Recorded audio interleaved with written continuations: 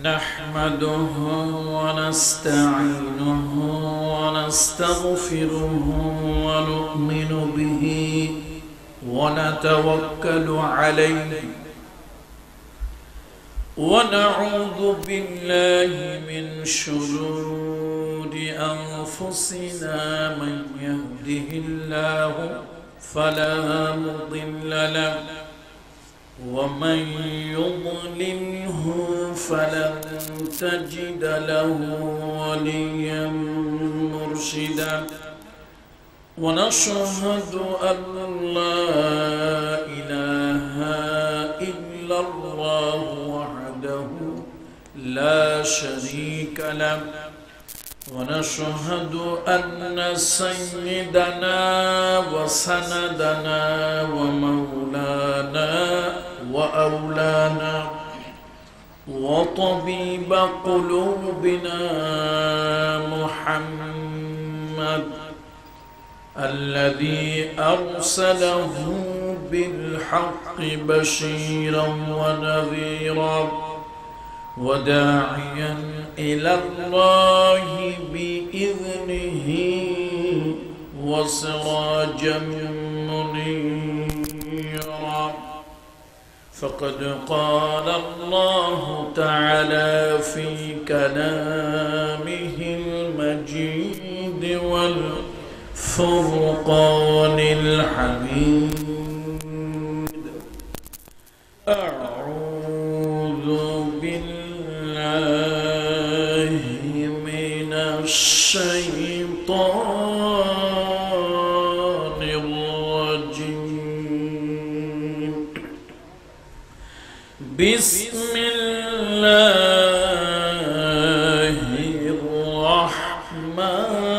الرحمن الرحيم إن الذين يغضون أصواتهم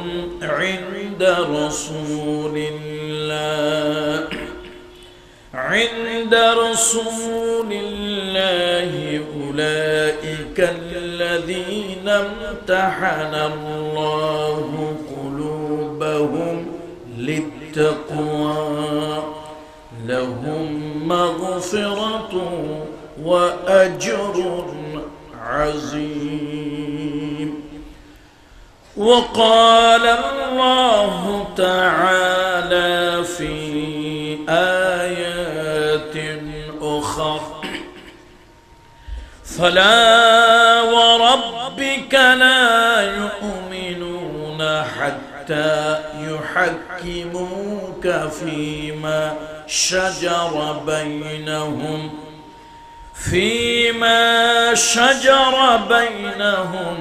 ثم لا يجدوا في أنفسهم حرجا مما قضيت ويسلموا تسليما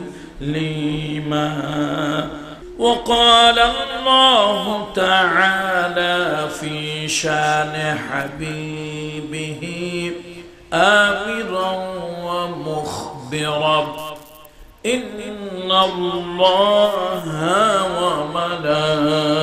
وملائكته يصلون على النبي يا أيها الذين آمنوا صلوا عليه وسلموا تسليما اللهم صل على محمد وعلى آل محمد كما صليت على إبراهيم وعلى آل إبراهيم إنك حميد مجيد সকলে জবান খুলে পড়বেন দুরূদ শরীফের অনেক অনেক ফজিলত দুনিয়াতে যারা অধিক পরিমাণে দুরূদ শরীফের আমল করবেন এই দুরূদ শরীফ আলো হয়ে কিয়ামতের কঠিন ময়দানে পুলসিরাত পার হওয়ার সময় এই দুরূদ আলো হয়ে তাদের পুলসিরাত পার হতে সাহায্য করবে। আল্লাহ রাসূল বলেছেন, আসসালাতু আলাইয়া নূরুন আলাস সিরাত, তোমরা আমার উপরে দুরূদ পড়ো, এই দুরূদ তোমাদের পুলসিরাতের আলো হয়ে যাবে। সুতরাং ছাত্র বন্ধুরা, যুবক বন্ধুরা, কিশোর বন্ধুরা, কেউ মুখ বন্ধ রাখবো না। সকলে রাসূলের শানে এই মাহফিলের রহমত এবং বরকতের জন্য, রহমত এবং বরকতের প্রত্যাশায় আল্লাহ তাআলার হাবিবের শানে আমরা সকলে দুরূদ পড়ছি। আল্লাহুম্মা সাল্লি আলা মুহাম্মাদ ওয়া আলা আলি মুহাম্মাদ কামা সাল্লাইতা আলা ইব্রাহিম ওয়া আলা আলি ইব্রাহিম ইন্নাকা হামিদুম মাজিদ। اللهم بارك على محمد وعلى آل محمد كما باركت على إبراهيم وعلى آل إبراهيم إنك حميد مجيد। رسول পাক সাল্লাল্লাহু আলাইহি ওয়াসাল্লামের শানে পারস্যের কবি, আধ্যাত্মিক কবি, মরমী কবি আল্লামা শেখ সাদি রহমতুল্লাহ আলাইহি রাসূলের শানে নাতে রাসূল সাল্লাল্লাহু আলাইহি ওয়াসাল্লাম রচনা করেছিলেন। তিনি রাতের বেলায় স্বপ্ন দেখলেন যে তার এই নাতে রাসূল সাল্লাল্লাহু আলাইহি ওয়াসাল্লাম আকাশের ফেরেশতারাও রাসূলের শানে পড়ছে। আমরা অনেকে এটাকে পড়ি, তবে দুরূদ মনে করে অনেকে পড়ে থাকি। দুরূদ মনে করে পড়া হচ্ছে বেদাত। আমি আবার বলছি, দুরূদ মনে করে পড়া হচ্ছে বেদাত। তবে আমরা রাসূল পাক সাল্লাল্লাহু আলাইহি ওয়াসাল্লামের শানে নাতে রাসূল সাল্লাল্লাহু আলাইহি ওয়াসাল্লাম হিসাবে এটাকে পড়তে পারি। আসুন সেই বিখ্যাত নাতে রাসূল বালাগাল উলা বিকামালিহি আমরা সকলে সম্মিলিতভাবে রাসূলের শানে পড়ছি। বালাগাল উলা বিকামালিহি কাশাফাত الدجى بجماله حسنت جميع خصاله صلوا عليه هنا يفول تو بلبل کا ترنم بھی نہ ہو چمن دہر میں کلیوں کا تبسم بھی نہ ہو بلغ العلا بکمالہ کشف الدجى بجمالہ حسنت جمیع خصالہ صلوا علیہ۔ الحمدللہ ثم الحمدللہ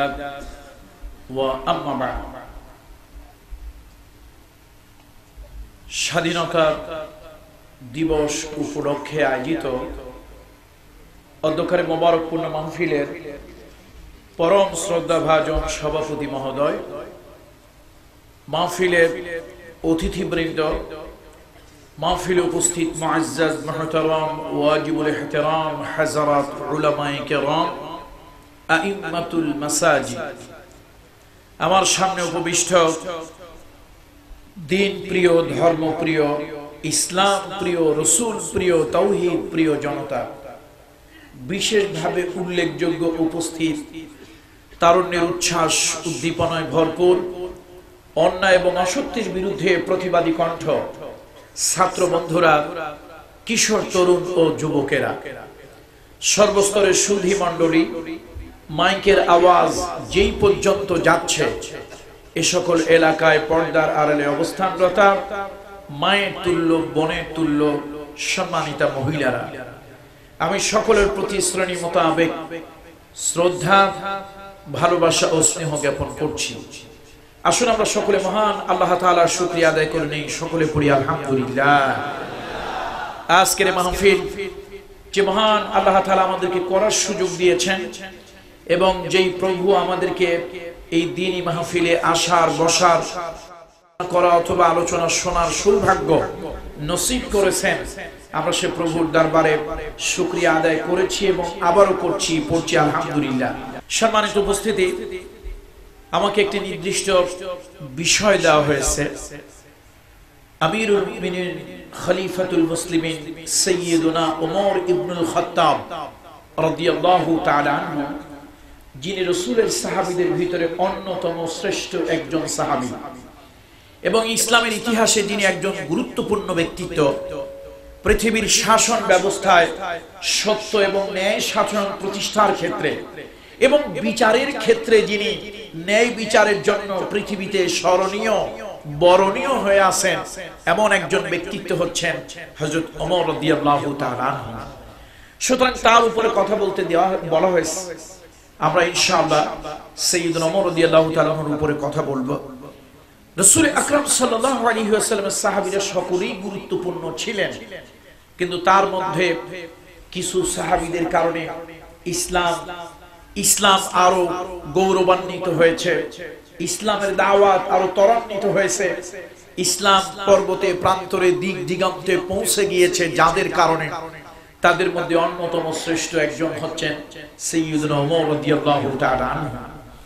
মুহাম্মদ রাসূলুল্লাহ সাল্লাল্লাহু আলাইহি ওয়াসাল্লামের মক্কার জীবন দুজন মানুষের দ্বারা খুব প্রভাবিত হয়েছিল। একজন হচ্ছেন ওমর ইবনুল খাত্তাব রাদিয়াল্লাহু তাআলা আনহু, আরেকজন হচ্ছেন আমির হামজা ইবনে আব্দুল মুত্তালিব রাদিয়াল্লাহু তাআলা আনহু। এই দুজন মানুষ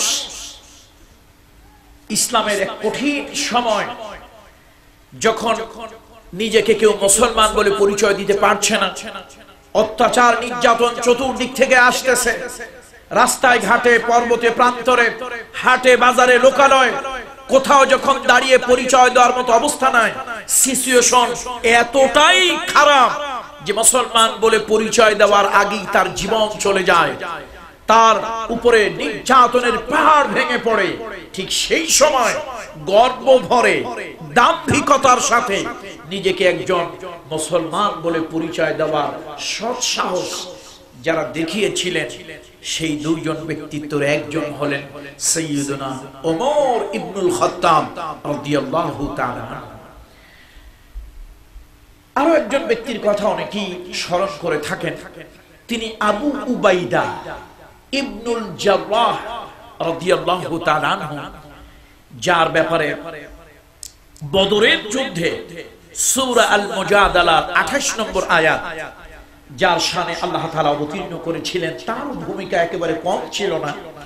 কিন্তু মক্কার জীবনে সবথেকে সোনালী উজ্জ্বল ভূমিকা ইসলামের জন্য মা খাদিজার পরে রাদিয়াল্লাহু তাআলা আনহা, মা খাদিজা রাদিয়াল্লাহু তাআলা আনহা রাসূলকে সাহস জুগিয়েছেন, শক্তি জুগিয়েছেন, অর্থ বৃত্ত দিয়ে রাসূলের পাশে তিনি ছায়ার মতো ছিলেন। মা খাদিজার পরেই এবং আবু বকর সিদ্দিক রাদিয়াল্লাহু তাআলা আনহুর পরেই সবথেকে বড় অবদান ইসলামে যান, তিনি হলেন হযরত ওমর ইবনুল খাত্তাব রাদিয়াল্লাহু তাআলা। পৃথিবীতে ন্যায় শাসন প্রতিষ্ঠার জন্য কিয়ামত পর্যন্ত যিনি একজন স্মরণীয় ব্যক্তিত্ব এবং আইনের শাসন প্রতিষ্ঠার ক্ষেত্রে যিনি একজন পথিকৃৎ হিসেবে কিয়ামত পর্যন্ত মানুষের কাছে পরিচিত থাকবেন, আল্লাহ তাআলা জান্নাতে তার উচ্চ মাকাম আল্লাহ তাআলা দান করুন। সম্মানিত উপস্থিতি, আমি জানি আজকের এই উচ্চ পড়া ভিড়, চতুর্দিকে লোক দাঁড়িয়ে আছে, যারা আজকের এই ময়দানের সামনে বসা আছে, আজকে তাদের বয়স্ক হচ্ছে আমার তো মনে হয় শতকরা 5 ভাগ, আর শতকরা 95 জনই হচ্ছে আজকের উপস্থিতির তরুণ যুবক।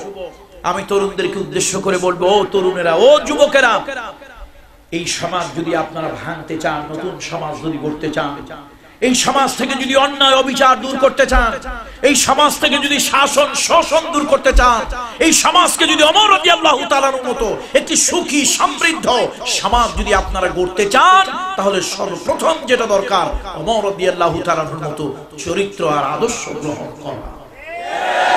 আমি বলবো না জঙ্গিবাদীদের মতো এই সমাজকে আপনারা বোমা মেরে পাল্টান, আপনারা অস্ত্র দিয়ে সমাজ পাল্টান তা বলবো না, নেশা দিয়ে সমাজ পাল্টান তা বলবো না, গায়ের জোরে সন্ত্রাস আর জঙ্গিবাদ করে এই সমাজকে আপনারা পরিবর্তন করুন আমি তা বলবো না।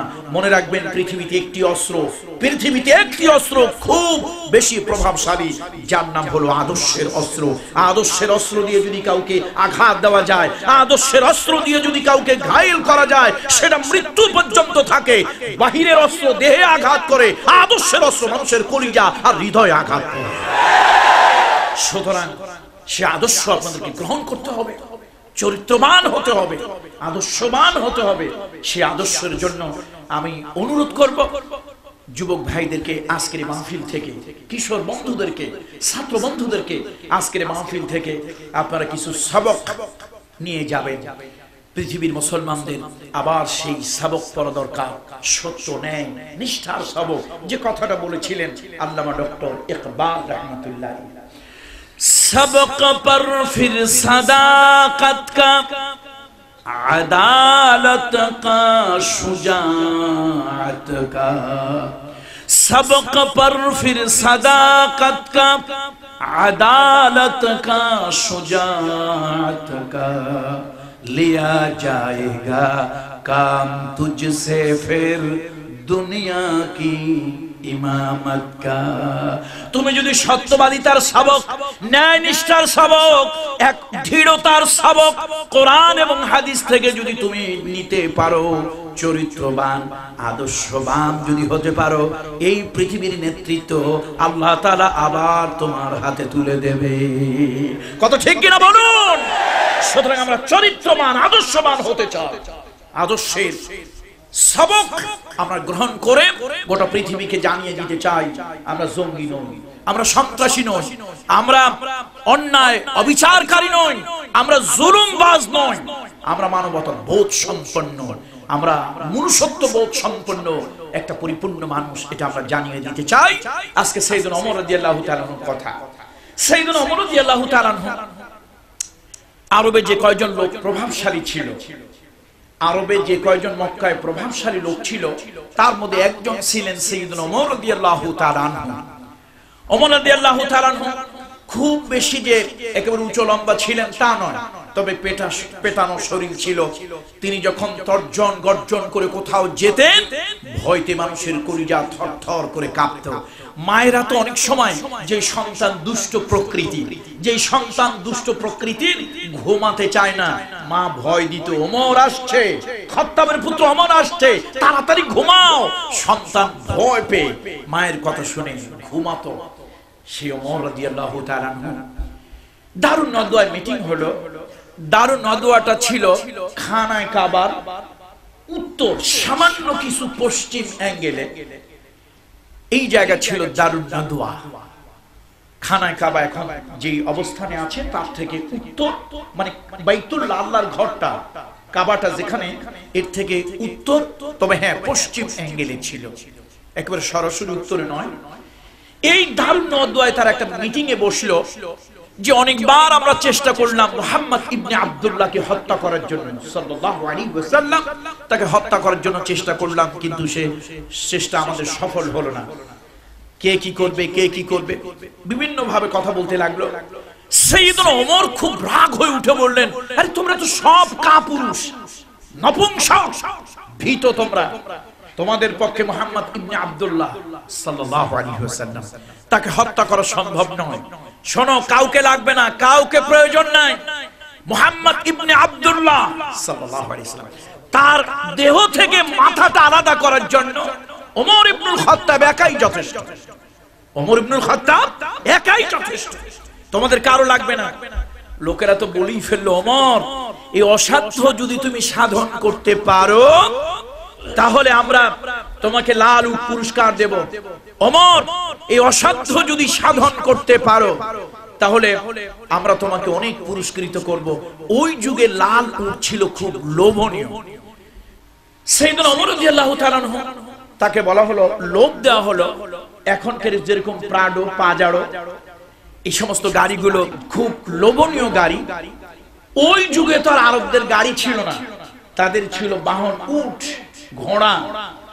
আর এর ভিতরে লাল উট লাল ঘোড়া খুব লোভনীয় ছিল। বলা হলো ওমর, সত্যি যদি তুমি আব্দুল্লাহর ছেলে মুহাম্মদ তাকে যদি হত্যা করতে পারো তাহলে তোমাকে 100 লাল উট পুরস্কার দেওয়া হবে। সাইয়েদনা ওমর পুরস্কারের তোয়াক্কা করলেন না, তিনি রওনা হলেন। খুব তর্জন গর্জন, এমনি তো মানুষটা অন্যরকম রাশভারী চেহারা, তার উপর আবার একটু রাগ হয়ে যখন চললেন তর্জন গর্জন করে, চতুর্দিকের মানুষ ভয় ভীত সন্ত্রস্ত।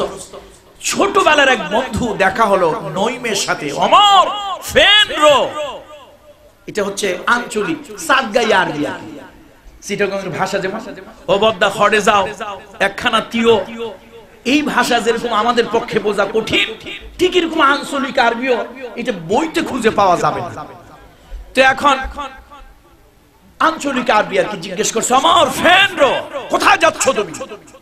ওমর রাদিয়াল্লাহু তাআলা খুব রাগ দেখিয়ে বাল্য বন্ধুকে বললেন, রহিম আমি যাচ্ছি আব্দুল্লাহর ছেলে মুহাম্মদ সাল্লাল্লাহু আলাইহি ওয়াসাল্লাম, আমি তাকে হত্যা করার জন্য, তার দেহ থেকে মাথাটা আলাদা করার জন্য যাচ্ছি। নয় মার কিছু বললো না, বললো দোস্ত একটা কাজ করো, যেহেতু বাল্য বন্ধু যত বড়ই হোক ছোটবেলার বন্ধু তো, আচ্ছা আমার ছাগলের বাচ্চাটা একটু ছুটে গেছে, একটু ধরে দাও না। ওমরের মেজাজ খুব গরম হয়েছে, বেটা আমি কি তোর ছাগল রাখাল যে তোর ছাগলের বাচ্চা ধরে দেবো? কয় না বন্ধু একটু দাঁড়াও। তো বন্ধুকে উটের থেকে ঘোড়ার থেকে নামিয়েছে। এখন ছাগলের বাচ্চা, ও তো নামেও ছাগল কামেও ছাগল, ওরে ধরতে যায় ডাইনে, ও যায় বায়ে, ওরে ধরতে যায় বায়ে, ও যায় ডাইনে, ওর দিকে আগায় যায়, ও পিছনে যায়। ওমর রাদিয়াল্লাহু তাআলার মেজাজ এমনি গরম, আরো গরম হয়ে গেছে। নাইম হেসে বলছে, বন্ধু একটা ছাগলের বাচ্চার সাথে পারলে না, আব্দুল্লাহর ছেলে নবী মুহাম্মাদের সাথে কেমনে তুমি পারবা আমার বুঝে আসে না। মেজাজ আরো গরম হয়েছে। এই জন্য কাটা ঘায়ে নুনের ছিটা, বলো তুমি আজকে দেখো কি করি, দেখো আজকে কি করি, আগুন জ্বালিয়ে দেব। নাইম বলছে আগুন জ্বালানোর দরকার নাই, পরের ঘরের থেকে নিজের ঘর আগে সামলাও, নিজের ঘর আগে সামলাও। তুমি যে অন্যের ঘর সামলাতে যাচ্ছ, তোমার কি খবর আছে? তোমার বোন ফাতিমা, তোমার ভগ্নিপতি সাঈদ, তারা তো মুহাম্মদ সাল্লাল্লাহু আলাইহি ওয়াসাল্লামের কাছে মাথা দিয়ে দিয়েছে। ওমর রাদিয়াল্লাহু তাআলা মেজাজ আরো গরম হলো, জি মুহাম্মদকে সাল্লাল্লাহু আলাইহি ওয়াসাল্লাম আমি যাকে হত্যা করার জন্য যাচ্ছি, তার কাছে আত্মসমর্পণ করেছে আমার বোন, আমার ভগ্নিপতি, তাহলে আমি মানুষের কাছে কি করে মুখ দেখাবো? মেজাজ গরম করে সাইয়েদনা মুহাম্মদ রাসূলুল্লাহ সাল্লাল্লাহু আলাইহি ওয়াসাল্লামের বাড়ির দিকে না গিয়ে রওনা হলেন বোন ভগ্নিপতির বাড়ির কাছে। কোরআন শরীফ তেলাওয়াত করছিলেন তারা, ঘরের ভিতরে কোরআন শরীফ পড়া হচ্ছিল, আর সেটা সূরা তাহা। তাহা মা আনজালনা আলাইকাল কুরআনা লিতাশকা। আল্লাহ তাআলা জানিয়ে দিলেন, বন্ধু হে মুহাম্মদ রাসূলুল্লাহ সাল্লাল্লাহু আলাইহি ওয়াসাল্লাম, এই কোরআন আমি আল্লাহ তাআলা এই জন্য আপনার উপরে অবতীর্ণ করিনি। কোরআন আপনার কষ্টের কারণ হবে, কোরআন আপনার মুসিবতের কারণ হবে, কোরআন আপনার বিপদের কারণ হবে, এই জন্য আমি আল্লাহ তাআলা কোরআন অবতীর্ণ করি নাই। কোরআন দিয়েছি, এই কোরআন দিয়ে আপনি আপনার ভাগ্যের পরিবর্তন করে দেবেন। আল্লাহু আকবার বলুন। আমার সালমান, এই কোরআন মরার বাড়ি খতম পড়ার জন্য আসে নাই, এই কোরআন 40 খতম পড়ার জন্য আসে নাই। আজকে আমার দেশে গরু মারা গেলে যেরকম শকুন খুশি হয়, এরকম মানুষ মারা গেলে কিছু মোল্লা মৌলবীরা খুশি হয়। একটা রুসুম করে নিয়েছে, একদিনের খতম, 3 দিনের খতম, 40 দিনের খতম। এই খতমগুলি পড়া একটা পয়সা কামানোর ধান্দা। কোরআন তো খতম পড়ার জন্য আসেনি, কোরআন ঝুলদানি লাগিয়ে তাকে রাখার জন্য আসেনি। এই কোরআন এসেছে সমাজের খারাপ মানুষগুলোকে ভালো মানুষ বানিয়ে দেওয়ার জন্য, চরিত্রহীন মানুষগুলোকে চরিত্রবান মানুষ বানিয়ে দেওয়ার জন্য। মুহাম্মদ সাল্লাল্লাহু আলাইহি ওয়াসাল্লাম এই কোরআন দিয়ে একটি জাতির পরিবর্তন করেছিলেন।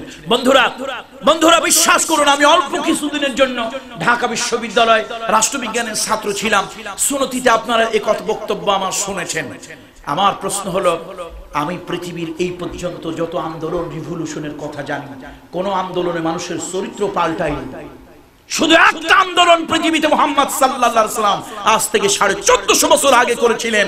যেই সমাজের মানুষগুলো ছিল অধঃপতিত, যে সমাজের মানুষগুলো ছিল অন্ধকারে নিমজ্জিত, যে সমাজের মানুষগুলো ছিল চরিত্রহারা, আল্লাহর হাবিব কোরআনের পরশমণি দিয়া সেই মানুষগুলোকে পৃথিবীর শ্রেষ্ঠ মানুষে রূপান্তরিত করেছিলেন। उतर कर गारे हेरा से, उतर कर गारे हेरा से सूए कौम आया, एक नुस्खाए किमिया सतलाया। ये कुरान दिए করেছিলেন। বন্ধুরা দেখুন, শাসন ব্যবস্থার যত পরিবর্তন হোক, শাসন ব্যবস্থার যত পরিবর্তন হোক, পতাকার যত পরিবর্তন হোক, আগে ছিল পতাকা পাকিস্তানের, পতাকা হলো বাংলাদেশের। আগে ছিল শাসন পাকিস্তানের, এখন শাসন হলো বাংলাদেশের। বন্ধুরা পৃথিবীতে অনেক দেশের শাসন ব্যবস্থার পরিবর্তন হয়েছে, পতাকার পরিবর্তন হয়েছে, দেশের নামের পরিবর্তন হয়েছে, কিন্তু মানুষের নৈতিক চরিত্রে কোনো পরিবর্তন হয় নাই। এই জন্য অ্যাকচুয়ালি মানুষের চরিত্র না পাল্টাইলে পৃথিবীর কোনো কিছুতেই শান্তি পাওয়া সম্ভব। স্বাধীন হলো যেন দেশ কত সালে, এর কথা কন না কন, 71 সালে স্বাধীন হয়েছে, তখন তার দেশের এত উন্নতি ছিল না।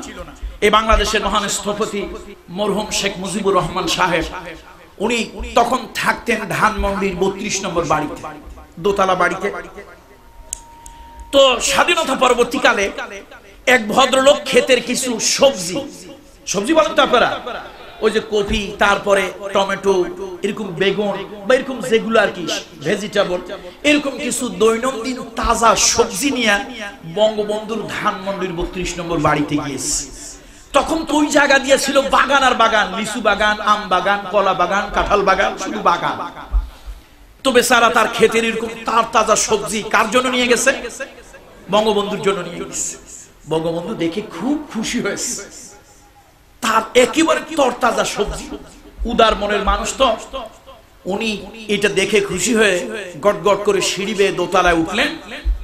পকেট থেকে 20টা টাকা বের করে, সেই সময় 20 টাকার অনেক দাম ছিল, 20টা টাকা বের করে ওই বাড়ির কেয়ারটেকারকে দিলেন, যা ওই নিচে একটা লোক সবজি নিয়ে আসছে, ওরে এই টাকাটা দেও। এখন ওই বেচারা 20 টাকা হাতে নিয়ে একবার গনে আর চিন্তা করে, 20টা টাকা, এতগুলো টাকা। এই চিন্তা ভাবনা করতে করতে, টাকা নাড়াচাড়া করতে 10 টাকা পকেটে ঢুকালো, 10 টাকা হাতে নিয়ে ওই বেচারার কি কয়, নাও তোমার বঙ্গবন্ধু দিয়েছে। বেচারা কয়, না আমি তো সবজি বিক্রি করি, বিক্রির জন্য আনি না, আমার ক্ষেতের জিনিস বিক্রি যদি আমার উদ্দেশ্য হবে তাহলে তো আমি বাজারে নিয়ে যেতাম, আমি বঙ্গবন্ধুর জন্য আনছি, আমার ক্ষেতের জিনিস উনি খাবে। কয় না, তোমার 10 টাকা দিয়েছে, তুমি টাকাটা নাও। উনি টাকা নেবেই না, জোর করে বেচারা টাকা দিল। এখন ও চিন্তা করে, আজকে যদি টাকা নেই, ভবিষ্যতে একদিন আমার কোনো একটা প্রয়োজন হবে, তখন তো আর আমি সেই কাজটা আমার উদ্ধার হবে না। উনি চিন্তা করলো, না আমি যেহেতু বিক্রি করতে আনি না, এই জন্য আমি টাকা নেব না। তো নিজে সিঁড়ি বেয়ে বেয়ে দোতলায় গেছে, গিয়ে দেখে বঙ্গবন্ধু বসে আছে। আপনি আমার টাকা দিলেন কেন? আমি তো সবজি বিক্রি করার জন্য আনি নাই, ক্ষেতের জিনিস আপনার জন্য এনেছি, আমার খেতে হয়েছে। বঙ্গবন্ধু হাতে কয় টাকা দেখতেছে? কথা কয় না, দিয়েছিল কয় টাকা? এখন উনি টাকা দিতে যায়, বঙ্গবন্ধু নেয় না। কয় তুই কিছু পাইলি কই? কয় কেন আপনি দিলেন, নেন এই টাকা আমি নেব না। ওনার মাথায় তো আকাশ ভেঙে পড়েছে, আমি দিলাম তোর 20 টাকা, তোর হাতে আসলো, এটা পাইলি কই? কয় কেন, যার কাছে দিয়েছেন। সে বলে, আমি তো তোর 10 টাকা দিই নাই, 20 টাকা দিয়েছি। আর ও বলতেছে, টাকা কয়টা দিয়েছেন এইটা বোঝার দেখার বিষয় না, আমি টাকা নিতে আসি নাই, সবজি বিক্রি করতে আসি নাই, আপনারে খাওয়াতে এসেছি, নেন না। উনি দুঃখ করে বললেন, যে দেশে উপরতলা থেকে নিচতলা পর্যন্ত যেতে 20 টাকা 10 টাকা হয়ে যায়, ওই দেশের মানুষের চরিত্র যদি না পাল্টায়, তাহলে রাষ্ট্রের উচ্চ পর্যায় থেকে সমাজের সাধারণ মানুষ পর্যন্ত সেবা পৌঁছানো সম্ভব নয়। কথা কি সঠিক না ভুল? তাহলে কি জিনিস পরিবর্তন হওয়া দরকার? আগে জোরে বলুন, কি জিনিস পরিবর্তন হওয়া দরকার? মুহাম্মদ রাসূলুল্লাহ সাল্লাল্লাহু আলাইহি ওয়াসাল্লাম এই চরিত্র পাল্টানোর কাজটাই আগে করেছিলেন। কোরআন দিয়ে একটা জাতির চরিত্র পরিবর্তন করে দিয়েছিলেন, চারিত্রিক পরিবর্তন এনেছিলেন। আসুন, কোরআন শরীফ কিন্তু শুধু পড়ার জন্য, তেলাওয়াত করার জন্য আসেনি, মরার বাড়িতে খতম করার জন্য শুধু আসেনি। এই কোরআন এসেছে সমাজ ব্যবস্থাকে পাল্টানোর জন্য। হযরত ওমর রাদিয়াল্লাহু তাআলা আনহু বনের বাড়িতে গিয়েছেন, বোন এবং ভগ্নিপতিকে শায়েস্তা করবেন। তাদেরকে শায়েস্তা করবেন। কেন তারা মুহাম্মদ সাল্লাল্লাহু আলাইহি ওয়াসাল্লামের কাছে দ্বীন ইসলাম গ্রহণ করেছে। ঘরের ভিতর থেকে কোরআন তেলাওয়াতের আওয়াজ আসতেছে, সূরা তাহা। খুব জোরে করাঘাত করলেন, আওয়াজ শুনে কোরআন তেলাওয়াত বন্ধ হয়ে গেল। বোনকে বললেন, কি পড়ছিলে দাও। বোন বলল, না কিছুই পড়ছিলাম না। না কি পড়ছিলে দাও। কোনোভাবে রাজি হলো না। শেষ পর্যন্ত সাইয়েদনা ওমর বোন এবং ভগ্নিপতিকে খুব মারধর করলেন, রক্তাক্ত হয়ে গেল তারা। বোন ডেকে বলল, ভাইজান আপনি ওমর, এই আরবের একজন অন্যতম শ্রেষ্ঠ বীর। ওমরের হুঙ্কারে জমিন পর্যন্ত থরথর করে কাঁপে। ভাইজান জীবন চলে যেতে পারে, প্রাণ চলে যেতে পারে, রক্তের বন্যা বয়ে যেতে পারে, কিন্তু নবী মুহাম্মদ রাসূলুল্লাহ সাল্লাল্লাহু আলাইহি ওয়াসাল্লাম থেকে যেই কোরআন, যেই ইসলাম গ্রহণ করেছি তা ছাড়তে পারবো না। সাইয়েদনা ওমরের মনটা নরম হয়ে গেল। এমন কি পেল। আর আমিও তো দরজায় বসে কোরআন যতটুকু শুনলাম, বড় হৃদয়গ্রাহী কোরআন, বড় মর্মস্পর্শী কোরআন। বলল, ঠিক আছে, আমি তোমার কোরআনকে অবমাননা করব না, অসম্মান করব না, আমার হাতে একটু দাও। ভাইজান আপনার হাতে দিতে পারি, আপনি পবিত্র হতে হবে। তিনি পবিত্রতা অর্জন করলেন।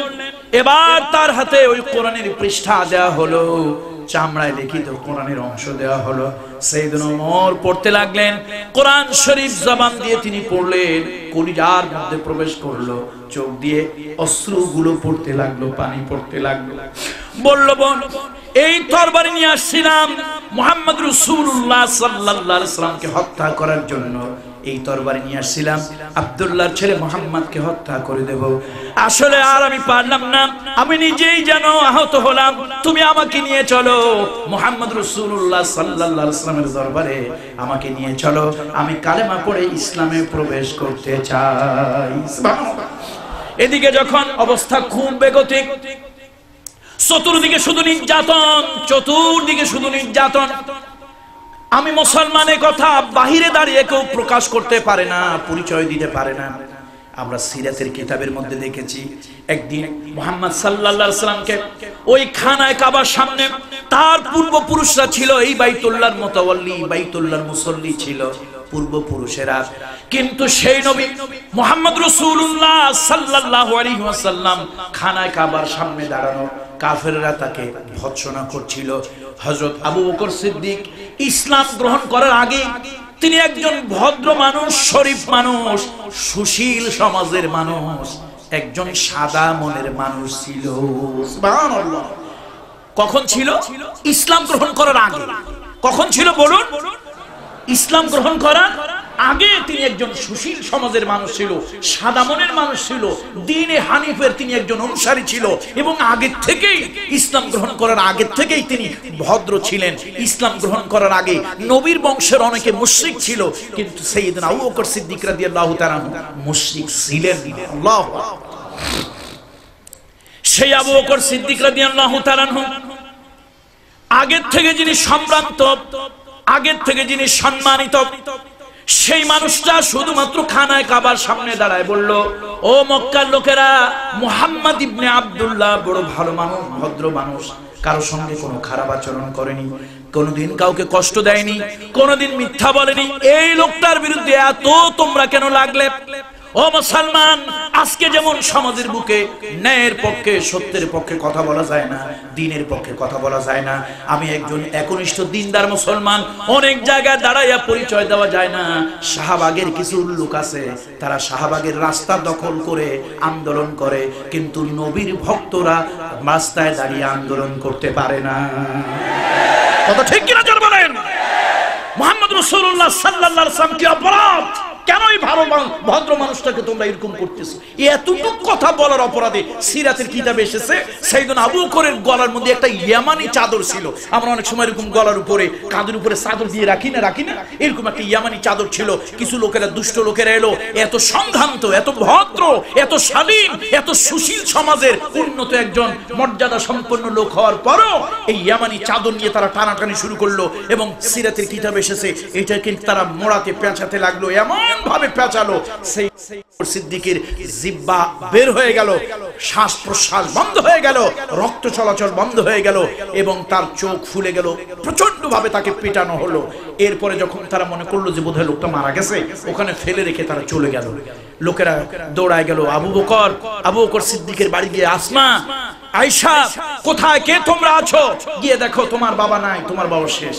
সাইয়েদনা আবু বকর সিদ্দিক রাদিয়াল্লাহু তাআলা আনহুর স্ত্রী, তিনি কাঁপতে কাঁপতে দৌড়ায় চলে গেলেন খানায় কাবার সেই জায়গায়। গিয়ে দেখলেন আবু বকর সিদ্দিক রাদিয়াল্লাহু তাআলা আনহু পড়ে আছে। তাড়াতাড়ি করে লোকজন নিয়ে ধরাধরি করে বাড়ি আনলেন। লোকেরা বলল না, উনি এখনো মৃত্যুবরণ করেননি। কবিরা জানা হলো, তারা দেখে বলল হ্যাঁ, ওনার এখনো জীবন আছে, রুহু আছে, তবে ওনাকে কিছু ঔষধপত্র খাওয়াতে হবে, না হলে নির্ঘাত উনি মারা যাবে। এখন বেহুশ মানুষকে কিভাবে ঔষধ খাওয়াবে? হাজারো চেষ্টা করা হলো, হুশ আর আসে না। সন্ধে বেলায় সাইয়েদনা আবু বকর সিদ্দিক রাদিয়াল্লাহু তাআলা আনহুর হুশ এলো। স্ত্রী কাঁদতেছে আর বলতেছে, স্বামী, একটু পানি, একটু ঔষধ আপনার মুখে দেব, মুখটা হা করেন। চোখ ফুলে আছে, এত ফুলে আছে যে চোখ দিয়ে তিনি তাকাতে পারছেন না, চোখ বন্ধ হয়ে আছে। সাইয়েদনা আবু বকর সিদ্দিক বললেন, বিবি, ও আমার বিবি, আমাকে কিছু খাওয়ানোর জন্য চেষ্টা করিও না, যেহেতু আমি বেঁচে আছি, আমাকে খাওয়ানোর জন্য কিছু চেষ্টা করিও না। শোনো, যেই নবীর জন্য, যেই নবী মুহাম্মদ সাল্লাল্লাহু আলাইহি ওয়াসাল্লামের পক্ষে কথা বলার জন্য আমি রাজপথে নির্যাতিত হলাম, যেই নবীর পক্ষ অবলম্বন করার জন্য রাজপথে নির্যাতিত হলাম, ওই নবীর চেহারা মুবারক একবার না দেখা পর্যন্ত জীবন চলে গেল, কাঁচা পানি খাবো না। হাজারো চেষ্টা করা হলো, পারলো না। 2-3 জনের কাঁধে ভর করে আল্লাহ রাসূলের কাছে নিয়ে যাওয়া হলো। চোখ দুটা তাকাতে পারছেন না, চোখ ফুলে গিয়েছে। এই চোখ দুটো টেনে ধরা হলো, চোখের পাপড়ি পাতা টেনে ধরা হলো। ওই অবস্থায় তিনি আল্লাহ রাসূলকে এক নজর দেখলেন, হাউমাউ করে কাঁদতে লাগলেন আর বললেন, ইয়া রাসূলুল্লাহ, ইয়া রাসূলুল্লাহ, আপনার পক্ষে শুধু ওই কাবার কাছে দাঁড়ায় একটা কথা বলেছিলাম, আপনার পক্ষে সমর্থন দিয়েছিলাম, সেই জন্য কাফেররা এত নির্যাতন আমাকে করলো, এত অত্যাচার আমাকে করলো, আমাকে গলায় ফাঁসি লাগালো। এই ইয়ামানি চাদর দিয়া এমন জোরে ফাঁসি লাগাইছিল, আমার জিহ্বা বের হয়ে গিয়েছিল, রক্ত চলাচল বন্ধ হয়ে গিয়েছিল। ইয়া রাসূলুল্লাহ, আরেকটু হলে হয়তো আমি মরে যেতাম, আল্লাহ তাআলা আমার হায়াত রেখেছেন, আমি বেঁচে আছি। আমার বড় সান্ত্বনা, আমার জীবনটা আল্লাহর রাসূলের জন্য যাচ্ছিল। সুবহানাল্লাহ। ইয়া রাসূলুল্লাহ, আমি ওয়াদা করেছিলাম, যেই নবীর জন্য এত নির্যাতিত হলাম, যেই রাসূলের জন্য এত নিগৃহীত হলাম, আমি ওয়াদা করেছিলাম ওই নবী মুহাম্মদ রাসূলুল্লাহ সাল্লাল্লাহু আলাইহি সাল্লাম যতক্ষণ পর্যন্ত তাকে না দেখব, একটু কাঁচা পানি আমি মুখে নেব না। এত দুর্দিন ইসলামের, এত দুর্দিন যে ইসলামের দাওয়াত দেওয়া তো দূরের কথা, রাস্তায় দাঁড়ায় আমি একজন মুসলমান এই পরিচয় দেওয়ার সাহস কারো নাই। সেই সময় আল্লাহ তাআলার হাবিব আল্লাহর কাছে দোয়া করলেন, আল্লাহ, 2 জন ওমর, একজন হলো আবুল হাকাম, আবু জাহাল যার পরবর্তী নাম, আরেকজন হলেন ওমর ইবনুল খাত্তাব। এই 2 জনকেই ওমর বলা হতো, নাম ডাক ছিল ওমর। আল্লাহ তাআলার হাবিব দোয়া করলেন, আল্লাহ 2 ওমরের এক ওমর, হয় আবুল হাকাম ওমর অথবা ওমর ইবনুল খাত্তাব ওমর, এই 2 জনের একজনকে দ্বীনের জন্য তুমি কবুল করো, আল্লাহ ইসলামের জন্য কবুল করো। তাদের 2 জনের একজন যদি ইসলাম গ্রহণ করে, তাহলে অন্তত রাস্তায় দাঁড়ায় আমি একজন মুসলমান এই পরিচয়টা দেওয়া যাবে। আল্লাহ রাসূল এইভাবে দোয়া করছিলেন, আল্লাহর কাছে চোখের পানি ছেড়ে দোয়া করছিলেন। এমন সময় হযরত ওমর রাদিয়াল্লাহু তাআলার বোন ওমর রাদিয়াল্লাহু তাআলার ভগ্নিপতি ওমর রাদিয়াল্লাহু তাআলাকে নিয়ে আসলেন। আল্লাহ রাসূলের সাথে যে সাহাবীরা ছিলেন তারা বলেন, ইয়া রাসূলুল্লাহ, সর্বনাশ হয়ে গেছে, ওই যে ওমর তরবারি নিয়ে আসতেছে, আমরা এখান থেকে সরে পড়ি। আল্লাহ রাসূল বললেন, তোমরা অপেক্ষা করো, যেও না। বলল, হুজুর ওমর আসলেন, আমাদের কারো মাথা রাখবে না, কল্লা রাখবে না। আল্লাহ রাসূল বললেন, তোমরা ভয় পেও না, আমি আল্লাহর কাছে দোয়া করেছিলাম দুইজন ওমরের একজনকে ইসলামে দেওয়ার জন্য। আমার মনে হয় আল্লাহ তাআলা আমার দোয়া কবুল করে নিয়েছে। সাইয়েদনা ওমর আসলেন, সাইয়েদনা ওমর ইবনুল খাত্তাব রাদিয়াল্লাহু তাআলা আনহু আসলেন, আল্লাহর হাবিবের কাছে এসে তরবারিটা বের করে দিলেন। ইয়া রাসূলুল্লাহ, ইয়া হাবিবাল্লাহ, এই তরবারি দিয়ে আপনাকে আঘাত করার জন্য, এই তরবারি দিয়া আপনার মস্তক ছিন্ন করার জন্য, আপনার দেহ থেকে মাথাটা আলাদা করে ওই দারুণ দোয়ায় হাদিয়া পেশ করার জন্য আমি এসেছিলাম। হুজুর, কোরআন আমাকে বিমোহিত করেছে, কোরআন আমাকে বিমুগ্ধ করেছে। ইয়া রাসূলুল্লাহ, আমি বুঝতে পেরেছি আপনি আল্লাহর নবী, এই নেন তরবারি, আমার গর্দান আপনার কাছে দিয়ে দিলাম। আল্লাহু আকবার, আমার গর্দানটা দিয়ে দিলাম। বিশ্বনবী রাহমাতুল লিল আলামিন আনন্দ বিসর্জন দিলেন। হুজুর কালেমাতুত তাইয়্যিবা, কালেমাতুশ শাহাদা সাইয়েদনা ওমর রাদিয়াল্লাহু তাআলা কে পড়িয়ে দিলেন। আল্লাহু আকবার, আল্লাহু আকবার। এই ওমর রাদিয়াল্লাহু তাআলা এবং আরেকজন হলেন আমির হামজা ইবনে আব্দুল মুত্তালিব। এই আমির হামজা ইবনে আব্দুল মুত্তালিব, এই দুইজন লোক ইসলামের অনেক তাদের উপকার হয়েছে। দুর্দিনে সুসময় বন্ধু বটে অনেকেই হয়, অসময় হায় হায় কেউ কারো। বিপদের দিনে যে বন্ধু, বিপদের দিনে যে পাশে এসে দাঁড়ায়, দুর্যোগের সময় যে পাশে এসে দাঁড়ায়, সে বড় বন্ধু। সুসময় অনেক বসন্তের কোকিল পাওয়া যায়। কথা কি ঠিক না বেঠিক? দেখবেন যখন যারা ক্ষমতায় আসে, কিছু লোক আছে বসন্তের কোকিল, যখন যারা ক্ষমতায় আসে ওই বসন্তের কোকিল তাদের সুরে তাল মিলায়। এরকম আছে না? সুবিধাভোগী কিছু মানুষ সব যুগে আছে। মুহাম্মদ সাল্লাল্লাহু আলাইহি ওয়াসাল্লামের যখন সুদিন এসেছিল, ফতে মক্কা যখন হয়েছিল, মক্কা বিজয় যখন হয়েছিল, মানুষ লাখে লাখে কাতারে কাতারে মানুষ ইসলামে প্রবেশ করেছিল। অথচ রাসূল পাক সাল্লাল্লাহু আলাইহি ওয়াসাল্লামের মক্কার জিন্দেগীর এমন একটা সময় গিয়েছিল যখন মুসলমান ইসলাম গ্রহণ করা তো দূরের কথা, রাস্তায় ঘাটে পাবলিক প্লেসে দাঁড়িয়ে এতটুকু পরিচয় দেওয়া কারো পক্ষে সাধ্য ছিল না, আমি একজন মুসলমান। আল্লাহু আকবার, আল্লাহু আকবার। সেই সময় দ্বীনে দাওয়াত চলছিল। সাইয়েদনা ওমর ইবনুল খাত্তাব রাদিয়াল্লাহু তাআলা আনহু তিনি ইসলাম গ্রহণ করলেন এবং আল্লাহর মেহেরবানি আস্তে আস্তে ইসলাম প্রভাবিত হলো। এই সাইয়েদনা ওমর রাদিয়াল্লাহু তাআলা আনহু মদিনায় হিজরত করে গেলেন, সেখানে তিনি অনেক ভূমিকা রাখলেন। আল্লাহর রাসূল যখন, আল্লাহর হাবিব যখন ইন্তেকাল করলেন, তখন সাইয়েদনা ওমর রাদিয়াল্লাহু তাআলা আনহু এতটাই তিনি একেবারে কি বলবো যে আত্মভোলা হয়ে গেলেন। আল্লাহর রাসূলের ইন্তেকালের সংবাদে তিনি এতটাই আত্মভোলা হয়ে গেলেন এবং তিনি এতটা ভেঙে পড়লেন, তরবারি হাতে নিয়ে বললেন, যে ব্যক্তি বলবে মুহাম্মদ সাল্লাল্লাহু আলাইহি ওয়াসাল্লাম ইন্তেকাল করেছে, হুজুরে দুনিয়ায় নাই, ওমরের এই তরবারি তাকে টুকরা টুকরা করে ফেলবে। আল্লাহু আকবার। লোকজন অবাক হয়ে গেল।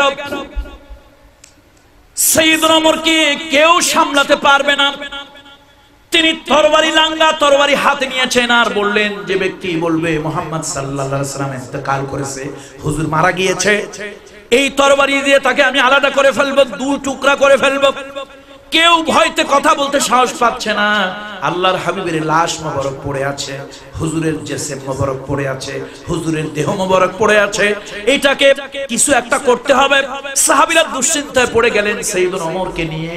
সবাই বলল, তাকে একজন মাত্র মানুষ ঠান্ডা করতে পারবে, তিনি হলেন আবু বকর সিদ্দিক। আল্লাহু আকবার। সাইয়েদনা আবু বকর সিদ্দিকের কাছে গিয়ে বলা হলো, ওগো আবু বকর সিদ্দিক, ওমর রাদিয়াল্লাহু তাআলা খুব পাগলামি শুরু করেছেন। আল্লাহর রাসূল ইন্তেকাল করেছে, তিনি সহ্য করতে পারছেন না। তিনি বললেন, যে ব্যক্তি বলবে মুহাম্মদ রাসূলুল্লাহ সাল্লাল্লাহু আলাইহি ওয়াসাল্লাম ইন্তেকাল করেছে, আমার এই তরবারি তাকে দুই টুকরা করে দেবে। সাইয়েদনা আবু বকর সিদ্দিক বুঝলেন এই পাগলের কলিজার মধ্যে ব্যথা লেগেছে, এই পাগলের হৃদয়ের মধ্যে ব্যথা লেগেছে, সুতরাং এই পাগলকে অন্য কিছু দিয়ে সামলানো যাবে না। তিনি চলে আসলেন, কিচ্ছু বললেন না, ওমর রাদিয়াল্লাহু তাআলা আনহুকে কিচ্ছু বললেন না, তার পাশে একটু হাঁটাচলা করলেন আর কোরআনের একটা আয়াত পড়তে লাগলেন, ওয়ামা মুহাম্মাদুন ইল্লা রাসূল قد خلت من قبله الرسل ইলা আখিরিল আয়া। মুহাম্মদ সাল্লাল্লাহু আলাইহি ওয়াসাল্লাম আল্লাহর রাসূল ছাড়া আর কিছুই নন। তিনি ইন্তেকাল হতে পারেন, শহীদ হয়ে যেতে পারেন। তোমরা যারা আল্লাহর রাসূলের গোলামি করো জেনে রাখো তিনি ইন্তেকাল করেছেন, আর তোমরা যারা আল্লাহর গোলামি করো জেনে রেখে দিও আল্লাহ এখনো মারা যান নাই। আল্লাহু আকবার। এই কথা শুধু এই আয়াতটুকু পড়লেন, সাইয়েদনা ওমর রাদিয়াল্লাহু তাআলা বুঝতে পারলেন আল্লাহর হাবিব আল্লাহর গোলাম। কুল্লু নাফসিন যায়িকাতুল মাউত, কুল্লু নাফসিন যায়িকাতুল মাউত, সব প্রাণী একদিন মৃত্যুবরণ করবে। আল্লাহর হাবিব নিশ্চয় তিনি একজন মানুষ, আল্লাহর হাবিব আল্লাহর হুকুমে ইন্তেকাল করেছেন। আল্লাহু আকবার। পরিস্থিতি ঠান্ডা হয়ে গেল। এই ওমর রাদিয়াল্লাহু তাআলা কত বড় সিংহ শাবক, तमाम দুনিয়া একদিকে ছিল, সাইয়েদনা ওমর রাদিয়াল্লাহু তাআলা আরেক দিকে ছিলেন। আল্লাহু আকবার।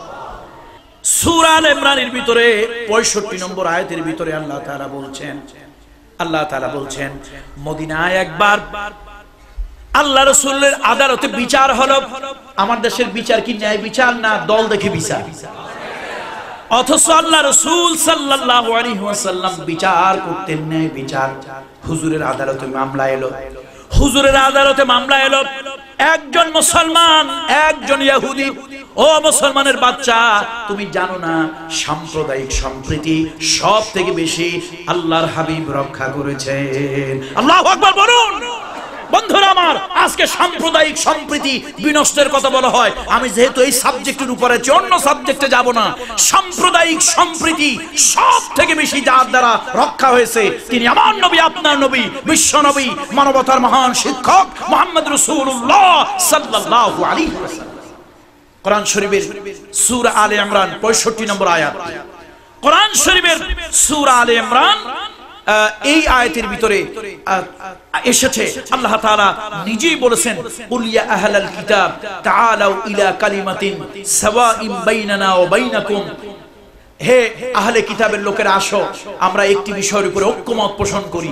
এই যে আহ্বান সকল ধর্মের বা সকল আহলে কিতাবদেরকে, এই যে ধর্মের ভিতরে সাম্প্রদায়িক সম্প্রীতি, আমার দেশে অনেক লোকেরা জানে না। আর আমার দেশের আলেম ওলামারা আছে, আলেম ওলামারা আছে শুধু ইয়া নবী সালাম আলাইকা জিলাপি 3 খান পকেটে 2 খান মুখের ভিতরে, এছাড়ার ওয়াজ তো আমরা জানি না। মিলাদের ওয়াজ আর এই সিরাতের ওয়াজ, একটু কান্দাকাটির ওয়াজ, রাসূলের পায়খানা কেমন ছিল, প্রস্রাব কেমন ছিল, জানেন দুনিয়া আল্লাহ রাসূল শুধু পায়খানা প্রস্রাব করতে আসছে, আর কোনো কাজ ছিল না। অথচ আল্লাহর হাবিব ন্যায় বিচারের ক্ষেত্রে জাতি ধর্ম দেখেননি। আল্লাহর হাবিব সাম্প্রদায়িক সম্প্রীতি রক্ষা করেছেন, মানবতার মনুষ্যত্ব বোধ দেখিয়েছেন। শুধু তাই নয়, মুহাম্মদ সাল্লাল্লাহু আলাইহি ওয়াসাল্লাম মদিনায় হিজরতে যাওয়ার আগে মদিনার লোকেরা মানত করত। কোরআন শরীফের কথা, এটা কোনো আজেবাজে গাল গল্প না। আমরা তো আজ মাহফিলে অনেক গাল গল্প বলি যেগুলোর সহিহ কিতাবের কোনো ভিত্তি নাই। ডাইরেক্ট কোরআনের কথা। মুহাম্মদ সাল্লাল্লাহু আলাইহি ওয়াসাল্লাম মদিনায় হিজরতে যাওয়ার আগে মদিনার ইয়াসরিবের লোকেরা তারা মানত করত, যাদের বাচ্চা কাচ্চা হতো না, বাচ্চা কাচ্চা যাদের হতো না তারা মানত করত, যদি আমার সন্তান হয়, বাচ্চা কাচ্চা হয়, তাহলে পুরোহিতদেরকে, ধর্ম যাজকদেরকে ধর্মশালায় গোলামি করার জন্য আমার সন্তান আমি উৎসর্গ করব, এরকম মানত করত। তো মানত করলে বাচ্চা কাচ্চা হয়ে যেত। আসলে ঝড়ে বক পড়ে, ফকিরের কেরামতি বাড়ে। ফকির রাগ হয়ে বসে, এই তোরা যে আমারে সম্মান মূল্য দিলি না, যা আমি বরদোয়া করলাম, এই এলাকায় ঝড়ে একটা বগও থাকবে না। তার পরের দিন হইছে ঝড়, ঝড়ে মারা গেছে কি বগ। এখন ঝড়ে বগ মরে আর ফকিরের কেরামতি বাড়ে। আসলে ফকিরের বরদোয়ায় মরে নাই, এটা ঝড়ের কারণে মরছে। এখন ওরা মানত করতো যে আমার যদি এই বান্ধা মহিলা মানত করতো আমার যদি বাচ্চা কাচ্চা হয় তো আমি ধর্মযাজক পুরোহিতদেরকে ধর্মশালায় গোলামি করার জন্য দিয়ে দেব। তো আল্লাহরই মেহেরবানি, বাচ্চা কাচ্চা তো আল্লাহই দেয়। কোনো খাজা বাবা, দয়াল বাবা, কেবলাজান বাবা, কোনো জিন্দা বাবা, মুর্দা বাবা বাচ্চা দেয় না। বাচ্চা দেয় কে? জোরে বলুন, কে দেয়? হিন্দুর ইমান নষ্ট করছে মায়, আর মুসলমানের ইমান ধ্বংস করছে বাবায়। হিন্দুর ইমান নষ্ট কে করছে? আর মুসলমানের ইমান খাইছে বাবায়। হিন্দু কি আস্তিক না নাস্তিক? না, আস্তিক। স্রষ্টায় যারা বিশ্বাস করে তারা আস্তিক, পরকালে যারা বিশ্বাস করে তারা আস্তিক, স্বর্গ নরকে যারা বিশ্বাস করে তারা আস্তিক। হিন্দু কিন্তু হিন্দু ভাইরা আস্তিক, নাস্তিক নয়, তবে মুশরিক। অর্থাৎ হিন্দু ভাই পরকালে বিশ্বাস করে, তারপরে স্বর্গ নরকে বিশ্বাস করে। সমস্যা হয়েছে তার ইমানের ভিতরে গড়বড় হয়েছে। তার ধারণা যা কিছু দেয়, যা কিছু হয় ওই দেবতার মাধ্যমে হয়। তার ধন দৌলত, প্রভাব প্রতিপত্তি, ক্ষমতার প্রয়োজন এটা মা লক্ষ্মীতে দেয়। তার বিদ্যা বুদ্ধি জ্ঞানের দরকার, মা সরস্বতী দেয়। তাকে অশুভ প্রভাব থেকে মুক্তি করে মা মনসা, মা কালীতে। বাপ কিন্তু নয়, সব মা। বাপ আছে একজনও? মা লক্ষ্মী, মা কালী, মা মনসা, মা দেবী, মা দুর্গা, সব কি? সব মা। আস্তিক তবে মুশরিক, ইমানটা নষ্ট করছে এই মায়ে। আর মুসলমান আস্তিক তবে মুশরিক, ইমান খাইছে বাবায়। খাজা বাবা, দয়াল বাবা, কেবলাজান বাবা, বাবারে বাবা, ওরে বাবা, এই সব বাবা ইমান শেষ করছে। বিশ্বাস করুন, বিশ্বাস করুন, খোদার কসম, কোরআন বিশ্বাস কারা করে করি হাত উঁচু করে দেখায়। লিল্লাহে তাকবীর, লিল্লাহে তাকবীর। হাত নামাই। কোরআন বিশ্বাস করি তো। আমিও পীরের ছেলে, আমার আব্বা আমাকেও খেলাফত দিয়েছে। আমিও মুরিদ করলে বাংলাদেশে কয়েক লাখ মুরিদ এখন আমার থাকতো। বন্ধুরা আমার, বন্ধুরা আমার, আমি একজন পীর হয়ে, পীর জাদা হয়ে বলছি, আল্লাহর কসম, ছোট পীর, বড় পীর, জেতা পীর, মরা পীর, দেশি পীর, বিদেশি পীর কোন মানুষ নয়। ভাগ্যের পরিবর্তন আল্লাহ করে। কোরআন শরীফের সূরা আনআম 6 নম্বর সূরা, কয় নম্বর সূরা বলুন? এর 17 নম্বর আয়াত। মনে থাকবে তো? না হলে নোট করে নেন প্লিজ। 6 নম্বর সূরা 17 নম্বর আয়াত। ওয়া ইন ইয়ামসাসকাল্লাহু বিদুররিন ফালা কাশিফা লাহু ইল্লা হুয়া ওয়া ইন ইয়ামসাসকা বিখাইরিন ওয়া হুয়া আলা কুল্লি শাইইন কাদির। আল্লাহ তাআলা বলেন, আমার পক্ষ থেকে কোন অকল্যাণ, কোন অমঙ্গল, কোন ক্ষতি, কোন বিপদ, কোন আপদ, কোন মুসিবত, কোন রোগ, কোন শোক, কোন গজব যদি তোমাদের উপরে চেপে বসে, পৃথিবীর এমন কারো কোনো ক্ষমতা নাই তার থেকে তোমাদেরকে মুক্তি দেয়। কার কথা বলুন তো? আল্লাহর কথা বিশ্বাস করবেন না আমি পীর সাহেবের কথা বিশ্বাস করবেন? আল্লাহর কথা মানবেন না আমি পীরের কথা মানবেন? আল্লাহর কথার উপর ইয়াকিন রাখবেন না আমি পীরের উপর ইয়াকিন রাখবেন? তাহলে আল্লাহর কথা, কল্যাণ অকল্যাণ, ভালো মন্দ, মঙ্গল কার পক্ষ থেকে আসে? আবার আল্লাহ তাআলা বলেন, ওয়া ইয়ামসাসকা বিখাইরিন, আল্লাহর পক্ষ থেকে যদি কোনো কল্যাণ, কোনো ভালো ইত্যাদি যদি তোমাদের জন্য আসে, তার থেকে কেউ তোমাকে মাহরুম করতে পারবে না। এই জন্যই আমরা বলি খাইরিহি ওয়া শাররিহি মিনাল্লাহি তাআলা ওয়াল বাস বা'দাল। ভালো মন্দ কার পক্ষ থেকে হয়? এই ইয়াকিন, এই বিশ্বাস থাকবে তো? ইনশাআল্লাহ থাকবে তো? বলে হুজুর আপনি তো দেশি পীর, বিদেশি পীররা বললে বিশ্বাস করবো, আপনি দেশি পীর। এখন তো বিদেশিদের উপর একটু আগ্রহ বেশি। মানুষ শুধুমাত্র দেশপ্রেম, ফার্মের মুরগির ক্ষেত্রে দেশপ্রেম, আর আমি মুরগি ছাড়া কোথাও দেশপ্রেম দেখি নাই। সব কিছু কিনতে গেলে কয় বিদেশি, শুধু মুরগি কিনতে গেলে কয় দেশি না বিদেশি। কথা ঠিক কিনা বলেন?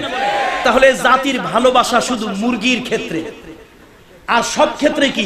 সেন্ট কিনতে যায় কয়টা কি দেশি না বিদেশি? বিদেশি হইলে টাকা 10টা বেশি দিয়ে কিনবে। কাপড় কিনতে যায় এটা কি দেশি না বিদেশি? বিদেশি হইলে মিথ্যাও যদি হয়, কাপড় নষ্ট খারাপও যদি হয়, বিদেশিটার দাম বেশি। কথা ঠিক কিনা? অথচ আমার দেশের অনেক পণ্য আছে বিদেশ থেকেও ভালো। আমরা সব ক্ষেত্রে ভালোবাসা দেশি না বিদেশি ভালোবাসা? শুধুমাত্র কিসের জন্য দেশি ভালোবাসা? মুরগির ক্ষেত্রে আমি বিদেশি মুরগি, পোল্ট্রির মুরগি খাই না, আমার দেশি থাকলে একটু দেন। বন্ধুরা আমার, বন্ধুরা আমার, সুতরাং দেশি পীরেরা বলছে বিশ্বাস করবেন না, বিদেশি পীরেরা বললে কি বিশ্বাস করবেন? তাহলে আসুন আজকে থেকে তওবা পড়বো, ঈমান খালেস করব। আমার জীবনের কল্যাণ, আমার জীবনের অকল্যাণ, আমার জীবনের ভালো, আমার জীবনের মন্দ, আমি যদি ফাঁসির মঞ্চ চড়ি, আমার আল্লাহর কুদরতি হুকুম, আমার আল্লাহর ইচ্ছা ছাড়া ফাঁসির মঞ্চে কেউ আমাকে চড়াতে পারেনি। কত ঠিক কিনা জোরে বলেন? সুতরাং আসুন, ভালো আর মন্দ আল্লাহর পক্ষ থেকে হয়, এই আকীদা রাখতে হবে। বলছিলাম হিন্দুরা, হিন্দু ভাইরা তারাও আস্তিক, আমরাও আস্তিক। পার্থক্য হলো তারাও মুশরিক, আমাদের ভিতরে অনেকেও মুশরিক। বললেন হুজুর এইটা তো আবার একটু বেশি বাড়াবাড়ি হয়ে গেল, আমরা মুশরিক কেমনে? এ কথা আমার নয় ভাই, এ কথা কোরআনের বাহিরে কথা বললে সে দলিল আপনারা ছুঁড়ে ফেলে দেবেন, গ্রহণ করবেন না। 12 নম্বর সূরার নাম ইউসুফ, 106 নম্বর আয়াত। আল্লাহ তাআলা বলছেন ওয়ামা ইউমিনু আকসারুহুম বিল্লাহি ইল্লা ওয়া হুম মুশরিকুন। অধিকাংশ ইমানদার, নামাজে ইমানদার, গরু কোরবানিতে ইমানদার, টুপিতে ইমানদার, দাড়িতে ইমানদার, পাগড়িতে ইমানদার, পাঞ্জাবিতে ইমানদার, কিন্তু অ্যাকচুয়ালি বিশ্বাসে মুশরিক কাফের থেকে নিকৃষ্ট। জোরে বলুন ঠিক। এরকম লোকের অভাব আমার দেশে আছে, এরকম লোকের অভাব আমার দেশে আছে, হাজার হাজার আছে। ভাইরা সব কথা বলা যাবে না, জানি, তবে বলতে পারি। আসুন, ওমর রাদিয়াল্লাহু তাআলার কথা বলছিলাম, মনে আছে না? ভুলে গেছেন? আল্লাহ রাসূলের দরবারে বিচার গেল দুই ধর্মের লোকের, একজন হলো মুসলমান, আরেকজন হলো ইহুদি। দেখুন, ন্যায় বিচারক, ন্যায়পরায়ণ শাসক কারে বলে? আল্লাহ রাসূল বলেছেন, আল্লাহর হাবিব বলেছেন, সকল বিচারক 3 ভাগে বিভক্ত হবে কিয়ামতের ময়দানে। সকল বিচারক কয় ভাগে বিভক্ত হবে? 3 ভাগে বিচারক বিভক্ত হবে। এক ধরনের বিচারক হলো মামলা ভালো করে শুনেছে, মামলা ভালো করে বুঝেছে, বুঝে শুনে ন্যায়সঙ্গত রায় দিয়েছে, এটা হলো এক ধরনের বিচারক। আরেক ধরনের বিচারক মামলা বুঝেছে, মামলা শুনেছে, কিন্তু সে ন্যায়পরায়ণ, সে রায় প্রদান করেনি, পক্ষপাতমূলক অথবা ভয় পেয়ে, শাসন প্রমোশনের ভয়ে বা লোভে সে ভিন্ন রায় দিয়েছে। আরেক শ্রেণীর বিচারক বিচার শুনেছে, কিন্তু বিচারের আগামাথা কিছুই বোঝে নাই, আন্দাজের উপর একটা গুলি দিয়ে রায় দিয়ে দিয়েছে। কয় শ্রেণীর বিচারক রাসূল বলেছেন? তার মধ্যে আল্লাহর হাবিব বলেছেন শুধু প্রথম শ্রেণীর বিচারক জান্নাতি, বাকি 2 শ্রেণীর বিচারক জাহান্নামী। কে বলেছেন? মুহাম্মদ রাসূলুল্লাহ সাল্লাল্লাহু আলাইহি ওয়াসাল্লাম। আল্লাহর হাবিবের আদালতে বিচার এলো ইহুদি এবং মুসলমান দুইজন। আল্লাহ রাসূল সবকিছু শুনলেন, শুনে মেলে জেনে আল্লাহর হাবিব ওই ইহুদির পক্ষে রায় প্রদান করলেন। বললেন যে এই মামলায় এটা তোমার রায়, তোমার হক, তোমার অধিকার। মুসলমান খুব অসন্তুষ্ট হলো যে আমি মুসলমান, চান্দা দেই, জিহাদে যাই, হুজুর আমার পক্ষে রায়টা না দিয়া রায়টা দিয়ে দিল ওর পক্ষে। সে চিন্তা করলো কার কাছে যাবে, অনেক ভেবেচিন্তে চিন্তা করলো যে সাইয়েদনা আবু বকরের কাছে গেলে কোনো লাভ হবে না। তবে একজন লোক খুব রাজনৈতিক দূরদৃষ্টি আছে একজন লোকের, তিনি হলেন ওমর ইবনুল খাত্তাব। সকলে পড়েন না রাদিয়াল্লাহু তাআলা। এই লোকটার কাছে গেলে বোধহয় ভালো হয়। আসলে ওর কপাল হলো খারাপ। ওর কপাল কি? ওর তকদির খারাপ। সে গিয়ে বলছে, ভাই ওমর, তোমার কাছে একটা মামলা রিভিউ করার জন্য আসছি। রিভিউ মানে সানি, দ্বিতীয়বার শুনানির জন্য আসছে। এখন যদি কোন মামলার দ্বিতীয় শুনানি হইলে প্রথম শুনানি তো কারো আদালতে হয়েছে নাকি হয় নাই? সাইয়েদনা ওমর তার কাছে গিয়ে বলল, ভাই আমি আপনার কাছে একটি মামলার রিভিউ করার জন্য, সানি করার জন্য আসছি। ওমর রাদিয়াল্লাহু তাআলা জিজ্ঞেস করলেন, এই মামলাটা আগে কার আদালতে ছিল? বলল, এটা মুহাম্মদ রাসূলুল্লাহ সাল্লাল্লাহু আলাইহি ওয়াসাল্লামের আদালতে ছিল। আল্লাহর রাসূল না বুঝে শুনে আমার বিপক্ষে রায় দিয়েছেন। নাউজুবিল্লাহ বলুন। সাইয়েদনা ওমর বললেন, তুমি আমার কাছে কি চাও? বলল, ওমর, আল্লাহ তাআলা তোমাকে অনেক রাজনৈতিক প্রজ্ঞা দিয়েছেন, মেধা দিয়েছেন। ওমর, এই মামলার ফয়সালাটা তুমি করে দাও, এই মামলার বিচারটা তুমি করে দাও। সাইয়েদনা ওমর বলেন, ও আল্লাহর বান্দা, তুমি যদি সত্যি ন্যায় বিচার চাও, অপেক্ষা করো, অপেক্ষা করো, আমি আসতেছি। তিনি বাড়ির ভিতরে চলে গেলেন। তার সেই হায়দারি তরবারিখানা, তার সেই বিখ্যাত তরবারিখানা তিনি আনলেন, তরবারিখানা কোষ মুক্ত করলেন। বললেন, তুমি কি চাও এবার বলো। বলে, শুনুন, একটি বিষয়, আমার সঙ্গে একজন ইহুদির সঙ্গে ঝগড়া হচ্ছে, দীর্ঘদিন ধরে ঝগড়া। এরপরে আমরা আল্লাহ রাসূলের আদালতে মামলা দিলাম। রাসূল সব কিছু শুনে মিলে এই রায়টা ইহুদির পক্ষে প্রদান করলো। আমি একজন মুসলমান, আমি চান্দা দেই, আমি বিভিন্ন জিহাদে যাই, সুতরাং আমার পক্ষে আল্লাহর নবী এই রায় দিল না। এখন মুসলিম সমাজে আমি তো আর মুখ দেখাতে পারবো না। ওমর, আপনার বড় রাজনৈতিক প্রজ্ঞা আছে, মেধা আছে, দূরদর্শিতা আছে, আপনি বুঝবেন এই মুসলিম মিল্লাতের যেইভাবে অগ্রযাত্রা শুরু হয়েছে, সেই জন্য এই রায়টা আমার পক্ষে হওয়া খুব জরুরি, দরকার। রায়টা আপনি আমার পক্ষে দেন, বিচারটা শুনে একটু সানি করে দেন। সাইয়েদনা ওমর বলেন, ও আল্লাহর বান্দা শুনে নাও, মুহাম্মদ রাসূলুল্লাহ সাল্লাল্লাহু আলাইহি ওয়াসাল্লাম আল্লাহ রাসূলকে যে রাসূল বলে বিশ্বাস করে, আল্লাহকে আল্লাহ বলে মেনে নেয়, মুহাম্মদ রাসূলুল্লাহ সাল্লাল্লাহু আলাইহি ওয়াসাল্লাম কোন বিচার আল্লাহ রাসূল শুনলেন, ওই বিচারের একটা রায় আল্লাহর নবী প্রদান করলেন। কিন্তু মুহাম্মদ সাল্লাল্লাহু আলাইহি ওয়াসাল্লামের রায় কোন মুসলমান নিজেকে মুসলমান বলে মানতে পারলো না। মুসলমান নিজেকে দাবি করার পর আল্লাহ রাসূল যে রায় দিল সেই রায় মানতে পারলো না। সুতরাং ওই ব্যক্তি নিজেকে যত বড় মুসলমান বলে দাবি করুক, সে আসলে মুসলমান নয়। তার ফয়সালা আমার দৃষ্টিতে এইভাবে হওয়া দরকার।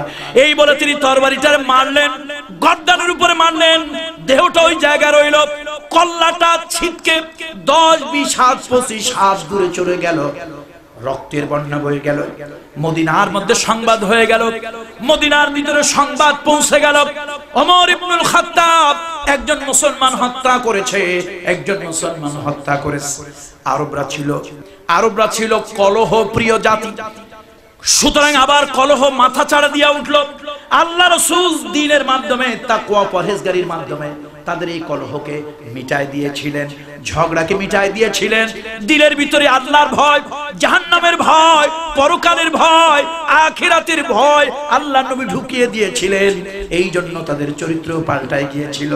হঠাৎ আবার তাদের সেই গোত্র কলহ আবার যেন মাথা চাড়া দিয়ে উঠল। এবার আনসার এবং মুহাজির ভাগ হয়ে গেল। আল্লাহ রাসূল বিব্রত বোধ করলেন। ওমর রাদিয়াল্লাহু তাআলা হলেন মুহাজির, এমনকি আল্লাহ রাসূল নিজেও মুহাজির। আল্লাহর হাবিব কার পক্ষে রায় দেবেন, কার পক্ষে কথা বলবেন, কে খুশি হবে? হুজুর বিব্রত বোধ করছিলেন। আল্লাহ রাসূল আর বিব্রত হওয়ার প্রয়োজন হলো না। আল্লাহ তাআলা আকাশ থেকে ওহী অবতীর্ণ করে দিলেন। আল্লাহ তাআলা ওহী দিয়ে দিলেন, ফালা ওয়া রাব্বিকা লা ইউমিনুনা হাত্তা ইউহাক্কিমুকা ফীমা শাজারা বাইনাহুম সুম্মা লা ইয়াজিদু ফী আনফুসিহিম হারাজাম মিম্মা কাদাইতা ওয়া ইউসাল্লিমু তাসলিমা। হে নবী, আপনার রবের কসম, হে নবী আপনার আল্লাহর কসম। কে বলতেছে? আল্লাহ তাআলা বলতেছে আপনার আল্লাহর কসম, যে নিজেকে মুসলমান বলে দাবি করে, মুমিন বলে দাবি করে, অথচ আল্লাহর নবী কোন ফয়সালা প্রদান করলো, আল্লাহ রাসূল কোন ফয়সালা প্রদান করলো, ওই ফয়সালা মানতে পারলো না, দ্বিধা দ্বন্দ্বে ভুগলো, সে নিজেকে যতই মুসলমান বলে দাবি করুক সে হলো মুনাফিক। আর ওমর ওই মুনাফিকের জন্য ওমর যেই শাস্তি দিয়েছে, ওমর যেই ফয়সালা করেছে, ওমর যেই রায় দিয়েছে, আকাশের মালিক জমিনের মালিক আল্লাহ তাআলা ওই রায়ের প্রতি সন্তুষ্ট হয়ে গেছে। আল্লাহু আকবার।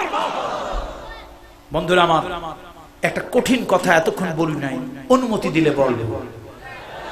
ইমানের স্বার্থে বলবো, আল্লাহর কসম, রাজনৈতিক স্বার্থে নয়। কোরআন হাতে নিয়ে আল্লাহর কসম খাচ্ছি জাতে পাকের, ইমানের স্বার্থে বলবো, রাজনৈতিক স্বার্থে নয়। আল্লাহর কসম, জাতে পাকের কসম। ছোট্ট একটা কঠিন কথা বলবো। এই আয়াতের ব্যাখ্যায় আমরা এটাই বুঝি, মুহাম্মদ সাল্লাল্লাহু আলাইহি ওয়াসাল্লামের ফয়সালা, শরীয়তের ফয়সালা আপনার যদি ভালো না লাগে, আপনার আদর্শের চিন্তা চেতনার যদি পরিপন্থী হয়, আল্লাহর কসম রাতের বেলায় বুকে হাত দিয়ে ঘুমানোর সময় ঘরে গিয়ে চিন্তা করিয়েন, আপনার ঈমানও পরিপূর্ণ হয় নাই। এর থেকে আর বেশি ভাঙিয়ে আমি বললাম না। আপনার বিচার আমি করব, আমার বিচার আপনি করবেন না। সব থেকে বড় বিবেক হলো বিবেকের আদালত।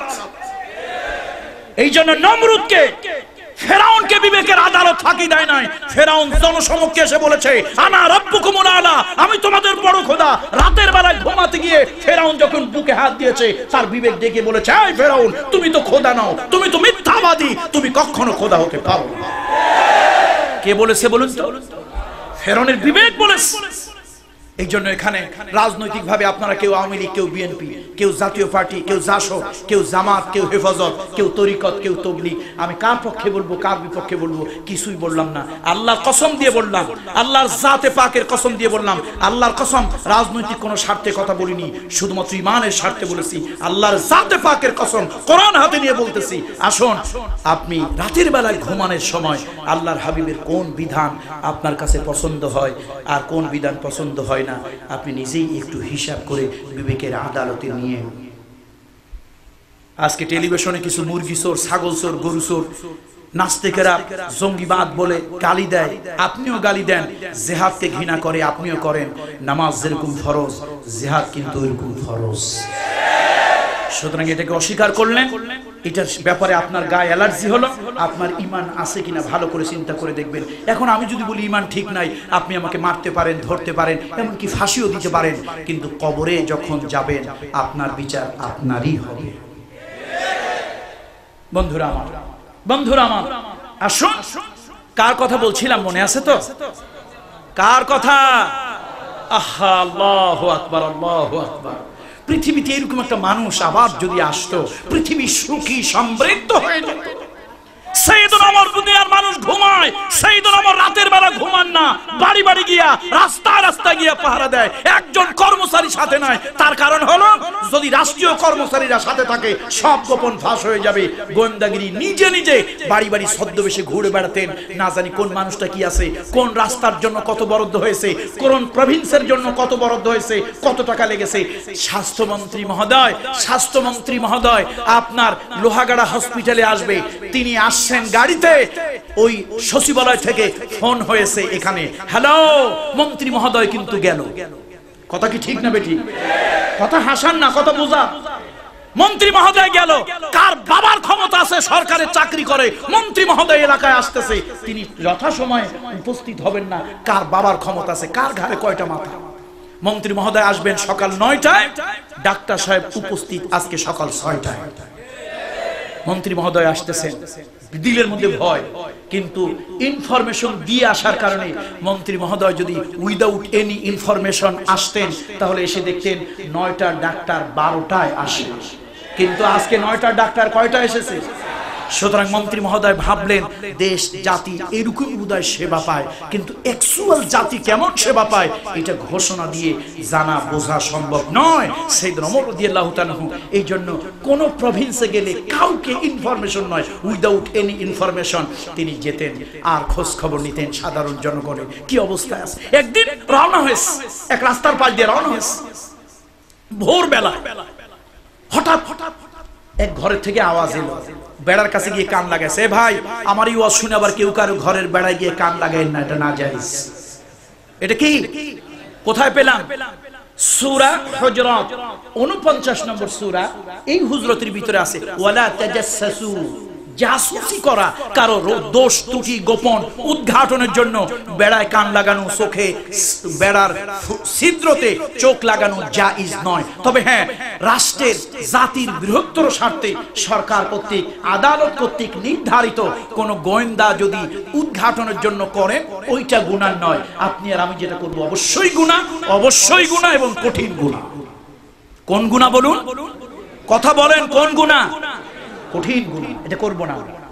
সাইয়েদনা ওমর রাদিয়াল্লাহু তাআলা, তার তো উদ্দেশ্য দুনিয়াবি কোনো উদ্দেশ্য নয়, উদ্দেশ্য হলো এই সময় কথা শোনা যাচ্ছে কি কোনো সুবিধা না অসুবিধা, কোনো বিপদ না মুসিবত, কি ব্যাপারটা কি। বেড়ার কাছে গিয়ে কান লাগালেন।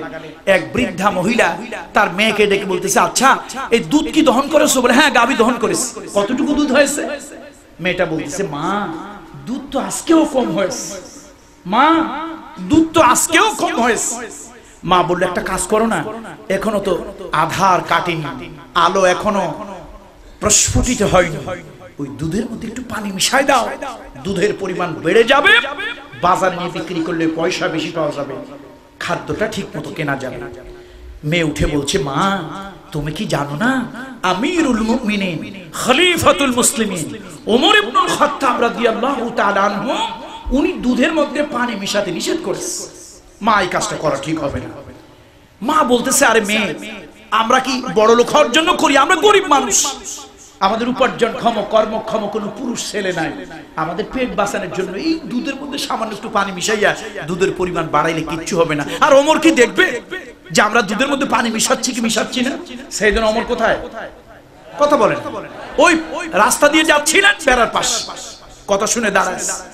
এখন মেয়ে বলতেছে, মা সাইয়েদনা ওমর রাদিয়াল্লাহু তাআলা তিনি আল্লাহর বান্দা, তিনি একজন মানুষ, প্রত্যেকের ঘরে ঘরে গিয়ে তার পক্ষে কি এগুলো দেখা চেক করা সম্ভব? মা সাইয়েদনা ওমর রাদিয়াল্লাহু তাআলা দেখবেন না, কিন্তু তোমার আমার যিনি রব, মা ওই আল্লাহ তাআলার চোখে ফাঁকি দেওয়া যাবে না, মা এটা করা ঠিক হবে না।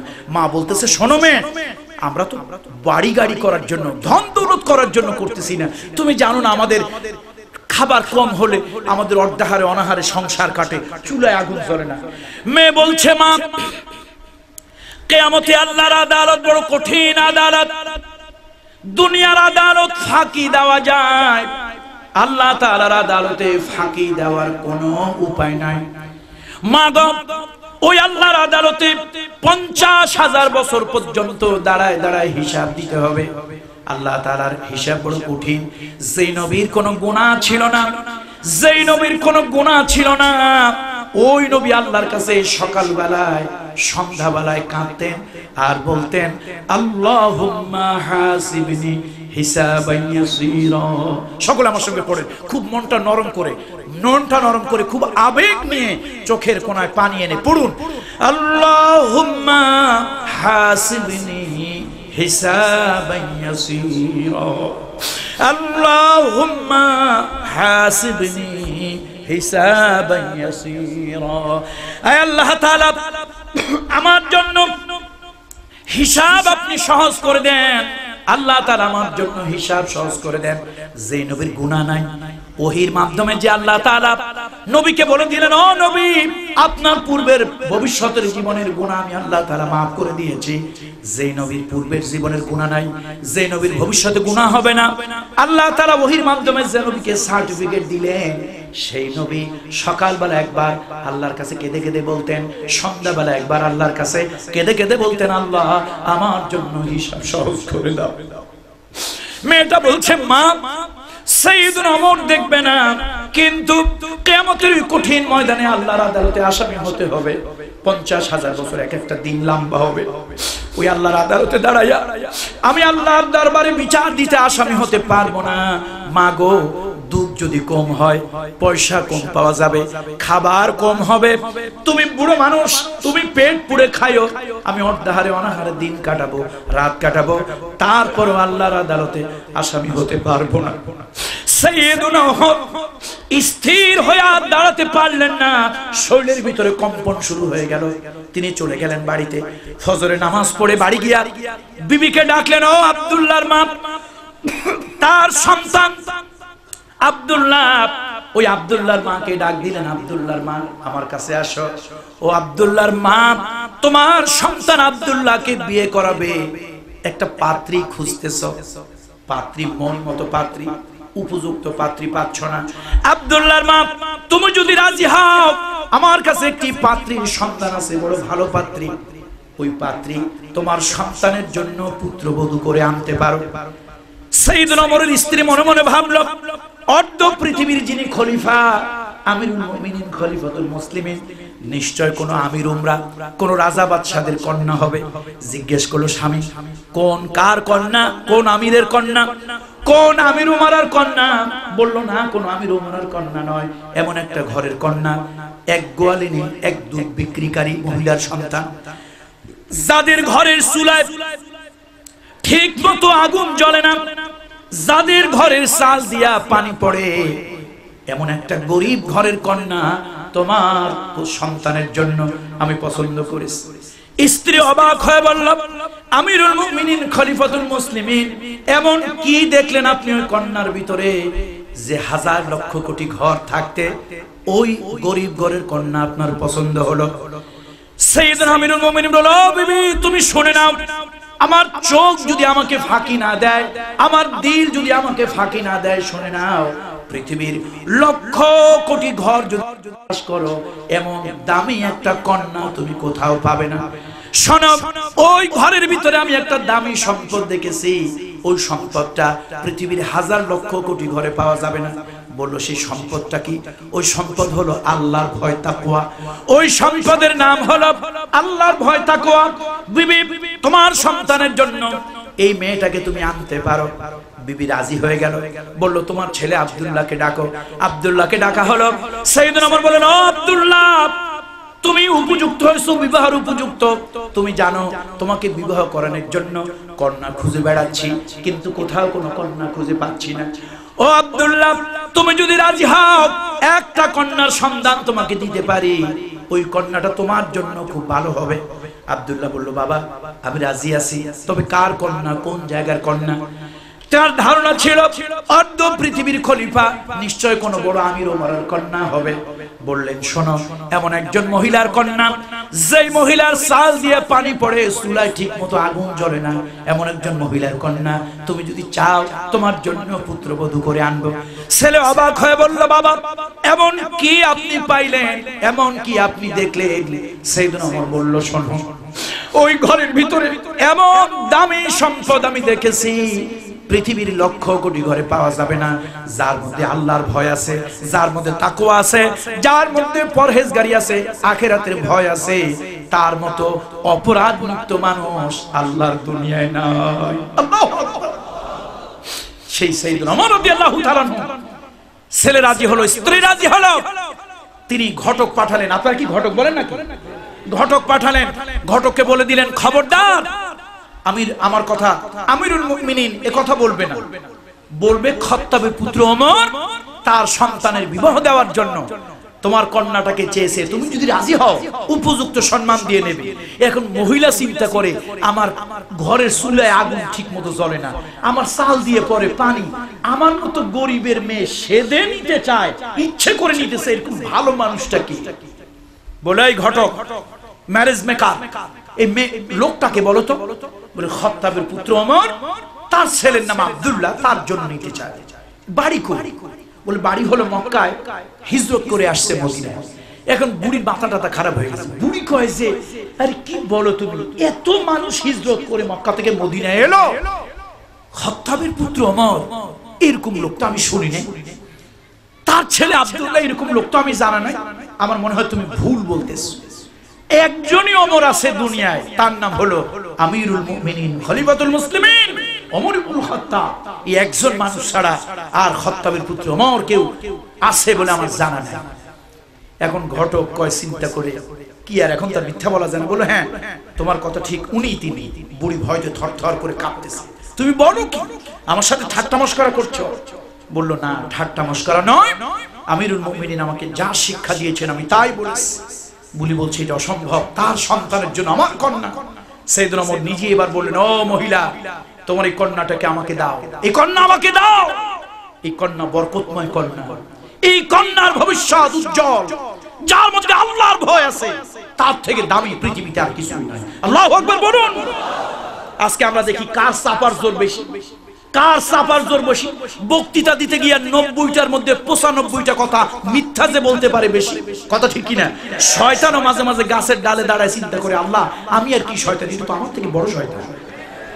এতগুলো ঠাস ঠাস মিথ্যা কথা আমিও বলতে পারতাম না। শয়তান ধোঁকা দিছিল কয়জন রে, মনে আসেনি আপনাদের? কথা কয় দুইজন। একজন হলো মা হাওয়া আলাইহিস সালাম, পরে দিল কারে? বাবা আদম। এই দুইজন ধোঁকা দিল শয়তান। বেহেশতে রাখলো না দুনিয়ায় নামাইলো?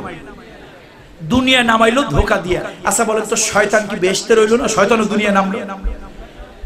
দুইজন লোকরে ধোঁকা দিয়া নিজেও তার স্টেজ ঠিক রাখতে পারলো না, পদস্খলন হলো। মানে ধোঁকা দিলে ধোঁকা খাইতে হয়। শয়তানের থেকেও বড় তারা যারা লক্ষ লক্ষ জনগণকে মিথ্যা বলে ধোঁকা দিয়েও নিজের স্টেজ যারা ঠিক রাখে, ওরা শয়তানের থেকেও বড় শয়তান। শয়তানও তাদের পাও টেপে আর সালাম করে, কদম বুসি করে, ওস্তাদ আমি যে এক জায়গায় জরুরি একটা কাজে যাইতেছি, মিশনটা যেন সাকসেসফুল হয়, আপনার পাও দুইটা আগায় দেন, আমি একটু কদম বুসি করে যাই। রাগ করছেন আপনারা? অসন্তুষ্ট হচ্ছেন? বন্ধুরা আমার, সাইয়েদনা ওমর ঈমান দুর্বল না শক্ত? কেমন শক্ত শুনুন, কেমন শক্ত শুনুন। একবার গোয়েন্দা আসছে বাহির থেকে, ওমর যে রাষ্ট্রে রাদিয়াল্লাহু বলেন না রাদিয়াল্লাহু তাআলা, আমি বুঝি না আপনারা নাকি খুব আশেক, আসলে মাজারের আশেক আপনারা, আর জটওয়ালা পীর সটওয়ালা পীরের আশেক। রাসূলের নাম শুনলে কেন বলা লাগবে সাল্লাল্লাহু আলাইহি ওয়াসাল্লাম, সাহাবীদের নাম শুনলে কেন বলা লাগবে রাদিয়াল্লাহু তাআলা? একটা মাসআলা শুনে রাখুন, এক মজলিসে আল্লাহ রাসূলকে একবার সাল্লাল্লাহু আলাইহি ওয়াসাল্লাম বললেই যথেষ্ট। এক মজলিসে কয়বার বললে? কিন্তু একজন ইমাম আমি যারে কলিজার থেকে বেশি ভালোবাসি, তিনি হলেন ইমাম মালিক রাহমাতুল্লাহ আলাইহি। আল্লাহু আকবার বলুন। ইমাম মালিক রাহমাতুল্লাহ আলাইহি বলেছে, এই দুনিয়ার উম্মত ভালো করে শুনে নাও, বরকত যদি পেতে চাও, তাকদীর যদি খুলতে চাও, ইমাম যদি বাড়াতে চাও, মুহাম্মদ সাল্লাল্লাহু আলাইহি ওয়াসাল্লামের নাম যতবার বলবে, যতবার পড়বে, যতবার লিখবে, ততবার পড়বে সাল্লাল্লাহু আলাইহি ওয়াসাল্লাম, যতবার শুনবে ততবার বলবে সাল্লাল্লাহু আলাইহি ওয়াসাল্লাম, যতবার লিখবে ততবার বলবে সাল্লাল্লাহু আলাইহি ওয়াসাল্লাম, তাকদীর খুলে যাবে। রাজি আছি? কারা কারা রাজি আছে হাত উঁচু করে দেখায়। লিল্লাহে তাকবীর, লিল্লাহে তাকবীর। কি ওয়াদা করলাম বলুন? কয়বার বলে যথেষ্ট? কিন্তু আজ থেকেই আমল করব, মৃত্যু পর্যন্ত যতবার আমার নবীর নাম শুনবো, যতবার আমার নবীর নাম পড়বো, যতবার আমার নবীর নাম উচ্চারণ হবে, ততবার কি বলবো? হতে পারে এই ওসিলায় আল্লাহ আমার জিন্দেগির গুনাহ মাফ করে দিতে পারে কিনা বলুন? সুতরাং এই আমলটা আমরা করব। এই আমলটা আমরা আরেকটা কাজ করবেন ভাই প্লিজ, আমরা যে সমস্ত পীরদের পিছনে দৌড়াই, এই খাজা বাবা দয়াল বাবাদের কোনো খবর থাকবে? আরে যাদের ব্যাপারে সার্টিফিকেট আছে, সাহাবী, আল্লাহ যাদের প্রতি সন্তুষ্ট হয়েছে, আল্লাহ প্রতি যারা সন্তুষ্ট, ওই সাহাবীদের নাম শুনলে কলিজা থেকে একটু মোহাব্বত, একটু ভক্তি নেবেন, হতে পারে এই ওসিলায় আল্লাহ তাআলা আপনাকে মাফ করে দিতে পারে। কি দুর্ভাগ্য, সাইয়েদনা ওমর রাদিয়াল্লাহু তাআলা আনহুর নামের টাইটেল এতটুকু, আবু বকর রাদিয়াল্লাহু তাআলা আনহুর নামের টাইটেল এতটুকু, আল্লাহর হাবিবের জন্য দুইটা দাঁত উহুদের ময়দানে শহীদ করে দিয়েছিল আবু উবাইদা ইবনুল জাররাহ, তার নামের টাইটেল এতটুকু। হুজুরের জন্য প্রায় 82 থেকে 92টা আঘাত ভোগ করেছিলেন তালহা রাদিয়াল্লাহু তাআলা আনহু, তার নামের টাইটেল এতটুকু। পীর সাহেব কেবলার নাম লেখছে, বাপ রে বাপ, এই জায়গা থেকে শুরু, এই জায়গা শেষ। এ কেটে কেটে জোড়া দিলে আমার মনে হয় লোহাগাড়া থেকে একেবারে চট্টগ্রাম বিমানবন্দর পর্যন্ত চলে যাবে। নাম বেশি, টাইটেল হওয়া এটা ভালো না, সুলক্ষণ না। যাদের ব্যাপারে বেহেশতের সার্টিফিকেট কে দিয়েছেন? আল্লাহু আকবার বলুন, আল্লাহু আকবার। এইজন্য সাহাবীদেরকে ভক্তি করব ভাই, জিন্দেগিতে আছে। বলছিলাম সাইয়েদনা ওমর রাদিয়াল্লাহু তাআলা আনহু কত বড় ঈমানের মানুষ, যে ভূখণ্ডে যায় ওই জমিন প্রদানত হয়, বিজয়ী হয়। এখন বাদশারা কয় ব্যাপার কি, লোকটা কেমন, এই যাও দেখে আসো, এই লোকটা কেমন, বিদঘুটে চেহারা নাকি কেমন লোক, কঠিন ইস্পাত কঠিন, দেখে আসো ভালো করে, তার ব্যাপারে একটা স্ক্র্যাচ করে নিয়ে আসো, তথ্য নিয়ে আসো, উপাত্ত নিয়ে আসো, আমরা তাকে মোকাবেলা করতে হলে তো ওইরকম কিছু লাগবে। এখন গোয়েন্দা সে রাস্তাঘাটে ঘুরে একজনে জিজ্ঞেস করলো, ভাই এই তোমাদের মালিক, তোমাদের সম্রাট কোথায়? একজন কয়, মিয়া তোমার কি মাথা খারাপ হয়েছে? আমাদের কোনো সম্রাট টমরাট নাই। বলে তা আছে কি? আমাদের একজন খলিফা আছে। খলিফা? সে কোথায়? উনি তো ফজরের নামাজ মসজিদ নববীতে জামাতে ইমামতি করেছিল, এখন যে কোথায় আছে? তো গোয়েন্দা গিয়ে মসজিদ নববীর সামনে জিজ্ঞেস করে, ভাই এই তোমাদের খলিফা কই? আমিরুল মুমিনিন খলিফাতুল মুসলিমিন ওমর ইবনুল খাত্তাব কই? একজন কয়, ভাই তার যে একটা উটের পাল হারায় গেছে, এটা খোঁজার জন্য বাইর হইছে। এখন গোয়েন্দা কয়, ওরে সর্বনাশ, উটের পাল হারাইছে কার? আরে কথা কয় না, কার? খলিফার উটের পাল হারাইছে। আজকে যে চাকরি কত মানুষের গেছে তার কোনো হিসাব নেই। সাইয়েদনা ওমর রাদিয়াল্লাহু তাআলা আনহু, ভাই কোথায় তাকে পাওয়া যাবে? বলে ওই মাঠে গেছে, মাঠে উট খুঁজে পেয়েছে। পাওয়ার পর রাতের বেলা একটু তাহাজ্জুদের নামাজ পড়ছে, আজান শুনে মসজিদে আসছে বা জামাত নামাজ পড়েছে, রাষ্ট্রের কাজ কারবার ঘোরাফেরা করে দেখাশোনা করে, এই জন্য একটু ঘুম আসছে। তো কি করবে, বালিশ তো আর নাই, মরুভূমির সেই সাদা বালুর উপরে পরিষ্কার বিছানার মতো বালু, কি স্বচ্ছ বালু, তার মধ্যে হাতটাকে বালিশ বানিয়ে সাইয়েদনা ওমর মাথার নিচে দিয়ে একটু ঘুমাচ্ছে। কি আনন্দের ঘুম, প্রশান্তির ঘুম। আরে আর আমরা তো কোথাও চলতে গেলে 20 জন 50 জন বডিগার্ড লাগে। কি গার্ড ভাই? আর একটু জোরে বলেন তো, কি গার্ড ভাই? একটু আওয়াজ দিয়ে বলেন তো ভাই, কোন গার্ড? আচ্ছা দুনিয়ায় বডিগার্ড আছে, রুহু গার্ড কি আছে? একবার ওই পাকিস্তানে একটা গল্প শুনছিলাম, ন্যাশনাল ফিগার না, এটা হলো ডোমেস্টিক ফিগার। এক নেতা খুব চাপার জোর, এইরকম চাপার জোর, মাইক পাইলে খালি বেশি কথা কইতো, मैं ইহা করুঙ্গা উহা করুঙ্গা, লাঠি কি আমদার মে মুগুর ভরুঙ্গা। মানে চাপা এমন পিটান পিটাইতো, এই জন্য সব লোক তার দুশ্মন। শেষে গভর্নমেন্টের কাছ থেকে অনুমতি নিয়ে এই গানম্যান রাখতো, 60 জন গানম্যান। পৃথিবীর সব রাষ্ট্রে, বাংলাদেশও আছে, সব রাষ্ট্রে বিধান আছে, যদি কোনো ব্যক্তির জীবন ঝুঁকিপূর্ণ অথবা নিরাপত্তাহীন হয়ে যায়, রাষ্ট্রের কাছ থেকে অনুমতি নিয়ে বৈধ অস্ত্রধারী অথবা সরকারি লোক সিভিলে অস্ত্রধারী রাখতে পারে। তো এখন 60 জন গানম্যান, সরকারি গানম্যান, সাদা পোশাকে সিভিল পোশাকে তার সাথে থাকে। তো ওই স্টেজে উঠছে, মাইকে তো ভাই মাইক ফাটাইয়া বক্তৃতা। এখন পাবলিক তো তালমাতাল হয়ে গেছে, হঠাৎ আওয়াজ হয়েছে, 2-3টা আওয়াজ হইলে পাবলিক সমানে দৌড়, 1-1.5 2-3 কিলোমিটার দৌড়াই একজন আরেকজনকে, ভাই কি হইলো? কয় বেটা আমি কি জানি কি হইলো, তোর দৌড় দেখে না আমি ভয়তে দৌড়াইছি। কয়ে ভাই আমরা যে আন্দাজে দৌড়াইলাম, নেতার কি হইলো তা তো জানলাম না, চল যাই। ভাইরা এই আপনারা দৌড়াদৌড়ি করেন না, দাঁড়ান দাঁড়ান দাঁড়ান। তো সবাই দাঁড়াইছে, সবাই দাঁড়ান। তো এই দৌড়াই ও দৌড়াই, যার যার তো শুধু ভয়তে, একজনের দৌড় দেখে আরেকজন দৌড়ায়। তো পরে সবাই দাঁড়ায়, কয় যে আমরা যে খামাখা দৌড়াইলাম, কি হইলো তা তো বুঝলাম না, চলেন যান। তো চতুর্দিক থেকে সব লোকজন আবার জমা হয়ে এক জায়গায় আসছে, এসে দেখে ওই নেতা স্টেজে টান টান হয়ে শুয়ে আছে, নড়ে না চড়ে না, কথাও কয় না, রক্তক্ষরণ হচ্ছে। এখন পালস টালস দেখে একজন কয়, ভাই সর্বনাশ, নেতা তো নাই, অলরেডি হি হ্যাজ গান, নেতা নাই, নেতা শেষ। এখন এতগুলো পাবলিক, বোঝেন না, মেনি ম্যান মেনি মাইন্ড, যত মানুষ তত মত। সব লোকের মেজাজ গরম হয়েছে ওই বডিগার্ড দিলে। এই বেটা তোরা থাকতে, অস্ত্র থাকতে, সরকারি লোক সরকারি অস্ত্র তোরা থাকতে এটা হইল কেমন? সব মেজাজ এরকম গরম হয়েছে। এখন ওদের 60 জনের পুরো পাবলিক খাইয়ে ফেলবে। একজন ছিল পাঞ্জাবি, বড় দেহ, বড় দেহ হইলে হবে কিন্তু মন ছিল ছোট, বলদ বলদ টাইপের। এতগুলা লোক যখন খেপছে, ভয়তে কয় সাপ মাই কিয়া করুঙ্গা, মাই তো সির্ফ বডি কা গার্ড হু, রুহু কা নেই। আরে এতগুলা লোক আপনারা যে খেপছেন, আমি কি করব? আমি তো বডি গার্ড, বডি তো ঠিক আছে, বাট আজরাইল কোন ভাগে রুহু নিয়ে গেছে আমি টের পাই না। আমি গার্ড কিসে? আরে কথা কয় না, আমি গার্ড কিসে? বডি আছে না নাই? নাই কি? রুহু নাই। আচ্ছা পৃথিবীতে শুনছেন রুহু গার্ড? এরকম শুনছেন? তাহলে পৃথিবীর সবাই কোন গার্ড রাখে? আর একটু জোরে কোন গার্ড রাখে? আওয়াজ দিয়ে বলেন কোন গার্ড রাখে? Body guard. কিন্তু কোন গার্ড নাই? সাইয়েদনা ওমর রাদিয়াল্লাহু তাআলা আনহু হাত কোথায় দেওয়া?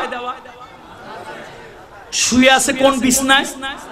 মরুভূমিতে, সৌদি আরবে তো লোহাগাড়া সাতকানিয়ার লোক বেশি যায়, আপনাদের কাছে আর ওয়াজ করা লাগবে না। কি সুন্দর বালু, পরিষ্কার, মানে জামা নিয়া শুইলো জামায় বালু লাগবে না, ঝাড়া দিলেই শেষ। এমন সুন্দর বালুর বিছানায় কি আরাম করে নিশ্চিন্তে ঘুমাচ্ছেন অর্ধ পৃথিবীর খলিফা।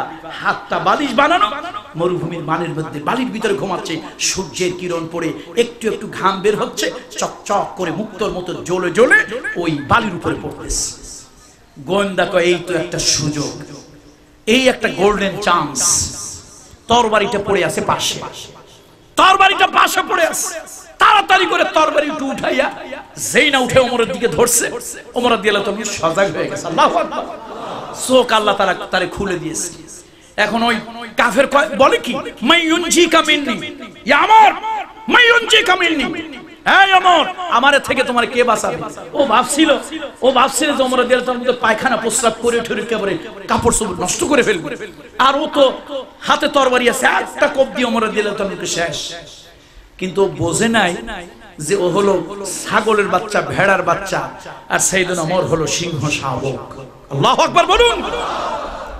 ওমর রাদিয়াল্লাহু তাআলা 4 পয়সার কোনো ভয় পায় না। উনি তরবারিটা হাতে ওমরের দিকে কোপ মারবে আর বলতেছে, মাইয়ুনজি কামিননি, আমার থেকে তোমারে কে বাঁচায় দেবে?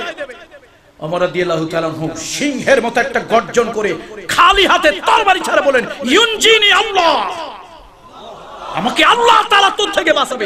যেই বলছে ইউনজিনি আল্লাহ, ওর ভিতরে এরকম ভূমিকম্প হইছে, গোটা শরীরে ভয়তে চিৎকার করে কাঁপতে গিয়া হাতে থেকে তরবারি পড়ে গেছে। এখন কাঁপতেছে। ওমর রাদিয়াল্লাহু তাআলা তরবারিটা উঠাই নিয়ে কয়, কি সলিমুদ্দিন, ব্যাপার কি? ব্যাপার কি?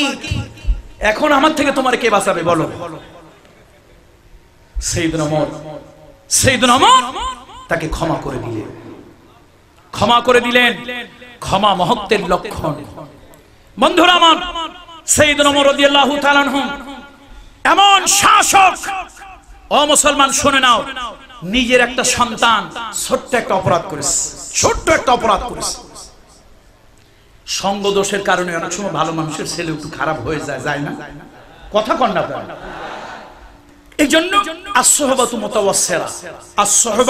mutawassira রাসূল বলেছেন সংস্রব প্রভাব সৃষ্টিকারী। এই ভাইরা শোনো, তুমি যদি বাবাখোরদের সাথে ঘোরো, তুমি নামাজি ছেলে হইলো, তুমি একদিন বাবাখোর ইয়াবাখোর হয়ে যাবে। তুমি যদি ফেন্সিডিল খোরদের সাথে চলো, তুমি যত ভালো ছেলে হও, তুমি একদিন ফেন্সিডিল খোর হয়ে যাবে। তুমি যদি সিগারেট ওয়ালাদের সাথে চলো, যত ভালো হও, তুমি সিগারেট ওয়ালা হয়ে যাবে। এই জন্য খবরদার, বন্ধু সাথী বাঁচাইতে খুব সাবধান সতর্ক। সাইয়েদনা ওমরের সন্তান এই একটু খারাপ ছেলেপেলেদের সাথে চলে একটু ছোট্ট নেশা করেছিল। কেমনে জানাজানি হয়ে গেল, বিচার উঠে গেল আদালত। সাইয়েদনা ওমর রাদিয়াল্লাহু তাআলা বিচারকের কাছে গিয়ে বলেন, ও বিচারক, ওমরের ছেলে ওমর হলো এই অর্ধ পৃথিবীর খলিফা, ওমরের ছেলের বিচার কেউ ঠিক মতো করবে না। আপনার কাছে একটা অনুরোধ, আদালতে বিচারের শাস্তি যদি দৌড়া মারা হয়, তাহলে ওই দৌড়াটা দেওয়ার অনুমতি যেন ওমরকে দেওয়া হয়। আপিল করতেছে কে? চিফ জাস্টিসের কাছে আপিল করতেছে প্রেসিডেন্ট, প্রধানমন্ত্রী আপিল করতেছে কার কাছে? চিফ জাস্টিসের কাছে। ওমরের ছেলের যদি এরকম শাস্তি হয়, তাহলে সেই শাস্তিটা যেন ওমরকে দিতে দেওয়া হয়। কেন? আমার বিশ্বাস, ওমর যেহেতু খলিফা, ওমরের ছেলের গায়ে দৌড়া অন্য কেউ ভয়তে মারবে না, জোরে মারবে না। এই ভয়ে ওমরের ছেলের যদি কিছু হয়, তাহলে নিশ্চয় ওমর আমার উপর খেপবে। আবার আস্তে আস্তে মারলে আল্লাহর হুকুমের লঙ্ঘন হবে, ওমর তার প্রতি সন্তুষ্ট হবে এবং তার প্রমোশন বাড়িয়ে দেবে। এই জন্য ওমরের সন্তানের দৌড়াটা মারার অনুমতি ওমরকে যেন দেওয়া হয়। আদালতে দৌড়ার হিসাব হলো, এত দৌড়া মারতে হবে। যেহেতু অনুমতি চেয়েছেন, ওমর রাদিয়াল্লাহু তাআলা কে অনুমতি দেওয়া হলো। ও দুনিয়ার মানুষ, ভালো করে শুনে রাখো, কোন গল্প নয়, কিচ্ছা কাহিনী নয়, মুসলমানের জীবনের ইতিহাস, সাইয়েদনা ওমর ইবনে খাত্তাবের জীবনের ইতিহাস। নিজের সন্তানের পিঠে চাবুক মারা শুরু করলেন, দৌড়া মারা শুরু করলেন, ইসলামী শরীয়তের খেলাফ করার কারণে। দৌড়া মারতে মারতে ছেলেটা লুটিয়ে পড়ল এবং ওই অবস্থায় তার ইন্তেকাল হলো। ইন্না লিল্লাহি ওয়া ইন্না ইলাইহি রাজিউন। নিজের ঔরসজাত সন্তান, কলিজায় রক্তক্ষরণ হচ্ছে, কিন্তু চোখ দিয়ে তার আগুন ঝরতেছে। তিনি রাষ্ট্রপ্রধান, এই তার সন্তান নয়, এখন তিনি একজন বিচারক। সন্তানকে গোসল দেওয়া হলো, দাফন কাফন করা হলো। উপস্থিত জনতাকে জিজ্ঞেস করলেন, এই তোমরা এমন কেউ কি এখানে আসো? কত দৌড়া মারা হয়েছিল? আদালতের কত দৌড়া হুকুম হয়েছিল? বলল আমিরুল মুমিনিন খলিফাতুল মুসলিমিন, আদালতে এত দৌড়ার নির্দেশ হয়েছিল, এত দৌড়া মারা হয়েছে, এত দৌড়া বাকি ছিল। সাইয়েদনা ওমর রাদিয়াল্লাহু তাআলা কবরের উপরে বাকি দৌড়াগুলো মারলেন আর বললেন, দুনিয়া সাক্ষী থাকো, ওমরের সন্তান অপরাধ করলে যে শাস্তি, সাধারণ জনগণের সন্তান অপরাধ করলে সে শাস্তি, পৃথিবী যেন কিয়ামত পর্যন্ত জেনে রাখো, ওমর তার সন্তানকে খাতির করে নাই, আল্লাহর হুকুমের জন্য তার সন্তানের উপরে দৌড়া হয়েছে, বাকি দৌড়াগুলি সন্তানের কবরের উপরে দেওয়া হয়েছে। আল্লাহু আকবার, আল্লাহ। এর নাম বিচার, এর নাম রাষ্ট্রপ্রধান। সম্মানিত উপস্থিতি, আসুন, সে ওমর রাদিয়াল্লাহু তাআলা তাকওয়া পরহেজগারির ব্যাপারে আরো অনেক কথা আজকে আর আমি বলবো না, অনেক দূরের যাত্রী আমি। শুধু সূরা হুজরাতের এতটুকু কথা বলি, আমি আজকের কথাটা শেষ করে দেব। সাইয়েদনা ওমর এবং আবু বকর রাদিয়াল্লাহু তাআলা একটু মৃদু ঝগড়া করছিলেন মসজিদে নববীর ভিতরে। কোন জায়গায় বলেন তো একটু? মসজিদে নববীর ভিতরে মৃদু ঝগড়া। আপনার মতো আমার মতো হাতাহাতি ঝগড়া নয়, মারামারি কিলাকিলি ঝগড়া নয়, ভদ্রচিত ঝগড়া, সৌহার্দ্যপূর্ণ ঝগড়া, তারপরে বিনয়ী ঝগড়া। আল্লাহ রাসূল বলেন, এই শোনো, অমুক গোত্রের জন্য কাকে গোত্রপতি বানানো যায়? একজন বললেন ইকরা ইবনে হাবিস, আরেকজন বললেন না, কাকা ইবনে মাবাদ। তাফসীরে জালালাইনে তাই এসেছে, ইকরা ইবনে হাবিস, কাকা ইবনে মাবাদ। দুজনের, একজনের নাম একজন আবু বকর সিদ্দিক করলেন, একজনের নাম প্রকাশ, ওমর রাদিয়াল্লাহু তাআলা একজনের নাম প্রকাশ করলেন। আল্লাহ রাসূল এই দুইজনের একজনকে তিনি লিডার বানাবেন, এলাকার চেয়ারম্যান বানাবেন, পঞ্চায়েত বানাবেন। এখন আবু বকর সিদ্দিক বলছে, ওমর ভাই ওমর, আপনি আমার অনেক সময় বিরোধিতা করেন। ওমর বলছেন না, আরে আমি আপনার বিরোধিতা করি না, আমি আপনার এই চিন্তার ভুলগুলো শুধরে দেই। মানে নিজেদের ভিতরে কি সুন্দর সৌহার্দ্যপূর্ণ ঝগড়া, ভদ্রসিত ঝগড়া হচ্ছে। একটু কণ্ঠটা একটু উচ্চ হয়েছে, আল্লাহ তাআলা অপছন্দ করলেন। লা তারফাউ আসওয়াতাকুম ফাওকা সাউতিন নবী। আমার নবী যেখানে আছে সেই জায়গায় তোমরা উচ্চ স্বরে কথা বলবে না, উচ্চ স্বরে আওয়াজ করবে না। আমার নবীর সামনে যদি কেউ উচ্চ স্বরে আওয়াজ করো, আনতাহাবাত আমালুকুম, তোমাদের জিন্দেগীর আমল আমি আল্লাহ তাআলা বরবাদ করে দেব। আল্লাহু আকবার বলুন। এই আয়াতের পর সাইয়েদনা ওমর রাদিয়াল্লাহু তাআলা আনহু, আবু বকর রাদিয়াল্লাহু তাআলা আনহু এত বিনয়ী হলেন, আল্লাহর রাসূলের সামনে জোরে কথা বলতেন না, কথা বলতে গেলে মুখে হাত দিয়ে আস্তে করে কথা বলতেন। মাঝে মাঝে হুজুরের বলা লাগতো, ওমর কথা একটু জোরে বলো, আবু বকর কথা একটু জোরে বলো। অর্থাৎ হুজুরের সামনে এত আদব দেখাতেন। এত বড় বিশ্ববিজয়ী বীর, এত বড় বিশ্ববিখ্যাত ব্যক্তিত্ব, অথচ আল্লাহর হাবিবের সামনে এলে কত বিনম্র থাকতেন, নরম ভাষায় কথা বলতেন। সাইয়েদনা ওমরের আরেকটা বুজুর্গি ছিল, আরেকটা বুজুর্গি হলো উনি এই বর্ণামি চোখে দেখতে পারতেন না। আমাদের এই সমাজটা যদি থাকতেন, কত মোল্লা মৌলবীর যে আরামের ঘুম হারাম হয়ে যেত আল্লাহই ভালো জানে। একদিন দেখতেছেন এক দরবেশ, একদল হলো দরবেশ আর একদল হলো ধরে ভেশ, একদল হলো দরবেশ আর একদল হলো ধরছে ভেশ। কথা ঠিক কিনা বলেন? এখন ওরকম এক ধরছে বেশ দরবেশ, হক মাওলা ইল্লাল্লাহ, এরকম রাস্তা দিয়ে হাঁটে একটু ভাব ভঙ্গি দিয়ে, এরকম কিছু লোক আছে না? সাইয়েদনা ওমর ও তো বোঝে নাই কার সামনে পড়ছে। আল্লাহ রাসূল বলেছে, আমার ওমর যে রাস্তা দিয়ে হাঁটে শয়তান ভয়তে ওই রাস্তায় হাঁটে। আল্লাহু আকবার বলেন না একটু। কে বলেছেন? কে বলেছেন? বিশ্বনবী বলেছেন, আমার ওমর যে রাস্তা দিয়ে হাঁটে শয়তান ভয়তে ওই রাস্তায় হাঁটে। সাইয়েদনা ওমর দেখতেছে এরকম একজন দরবেশ, আসলে দরবেশ না, ধরছে ভেশ। সাইয়েদনা ওমর বলে, ইয়া ইবনে হালাল, ইয়া ফুলান, ইয়া আল্লাহ তাআলা নাশফি, হে অমুক এদিকে আয়। কি ব্যাপার? কি ব্যাপার? কি? চাবুকটা বাইর করছে। চাবুকটা বাইর করে কয়, শোন, তুই যুবক মানুষ, চাইয়া চাইয়া কথা বলবি, তাকায় তাকায় কথা বলবি, সোজা হইয়া পুরুষ মানুষের মতো কথা বলবি, চোখ বন্ধ করিয়া ধান্দাবাজির কথা পাইছিস কই? টাকা পয়সা কামানোর জন্য। ফের যদি তোর এরকম দেখি, চাপকে তোর পিঠের চামড়া আমি তুলে ফেলবো, খবরদার তোর যেন না দেখি। কে বলছেন বলেন তো? আমার দেশে এরকম কিছু হুজুর আছে, আধা ঘন্টা এই পর্যন্ত রুমাইলের ঘন্টায়, কোন পর্যন্ত? এই আধা হাত। এত বড় বুজুর্গ, মক্কার দুয়ারের কুত্তা খাদায়, কিন্তু ভাতের নিচের কই মাছ এটা চোখে দেখে না। সমাজে কত অসঙ্গতি হয়, হুজুর কেবলা তার ব্যাপারে কথা বলেন না। সমাজে কত অন্যায় হয়, তার বিরুদ্ধে কথা বলে না। ইসলামের ক্ষতি হয়, তার বিরুদ্ধে কথা বলেন না। রাসূলের কে অবমাননা করা হয়, তার বিরুদ্ধে কথা বলেন না। হুজুর কেবলা বুজুর্গ মানুষ, চতুর্থ আসমান এমনকি আরশের পর্যন্ত অনেক খবর রাখে। এগুলা হুজুর না, এগুলা ধান্দাবাজ। ইন্না কাসীরাম মিনাল আহবারি ওয়ার রুহবান লা ইয়াকুলুনা আমওয়ালান নাস বিল বাতিল। এইজন্য বলি, আল্লাহ সাইয়েদনা ওমর যদি আসতো, কত পিশাবরা যে খানকা থুইয়া পলাইতো।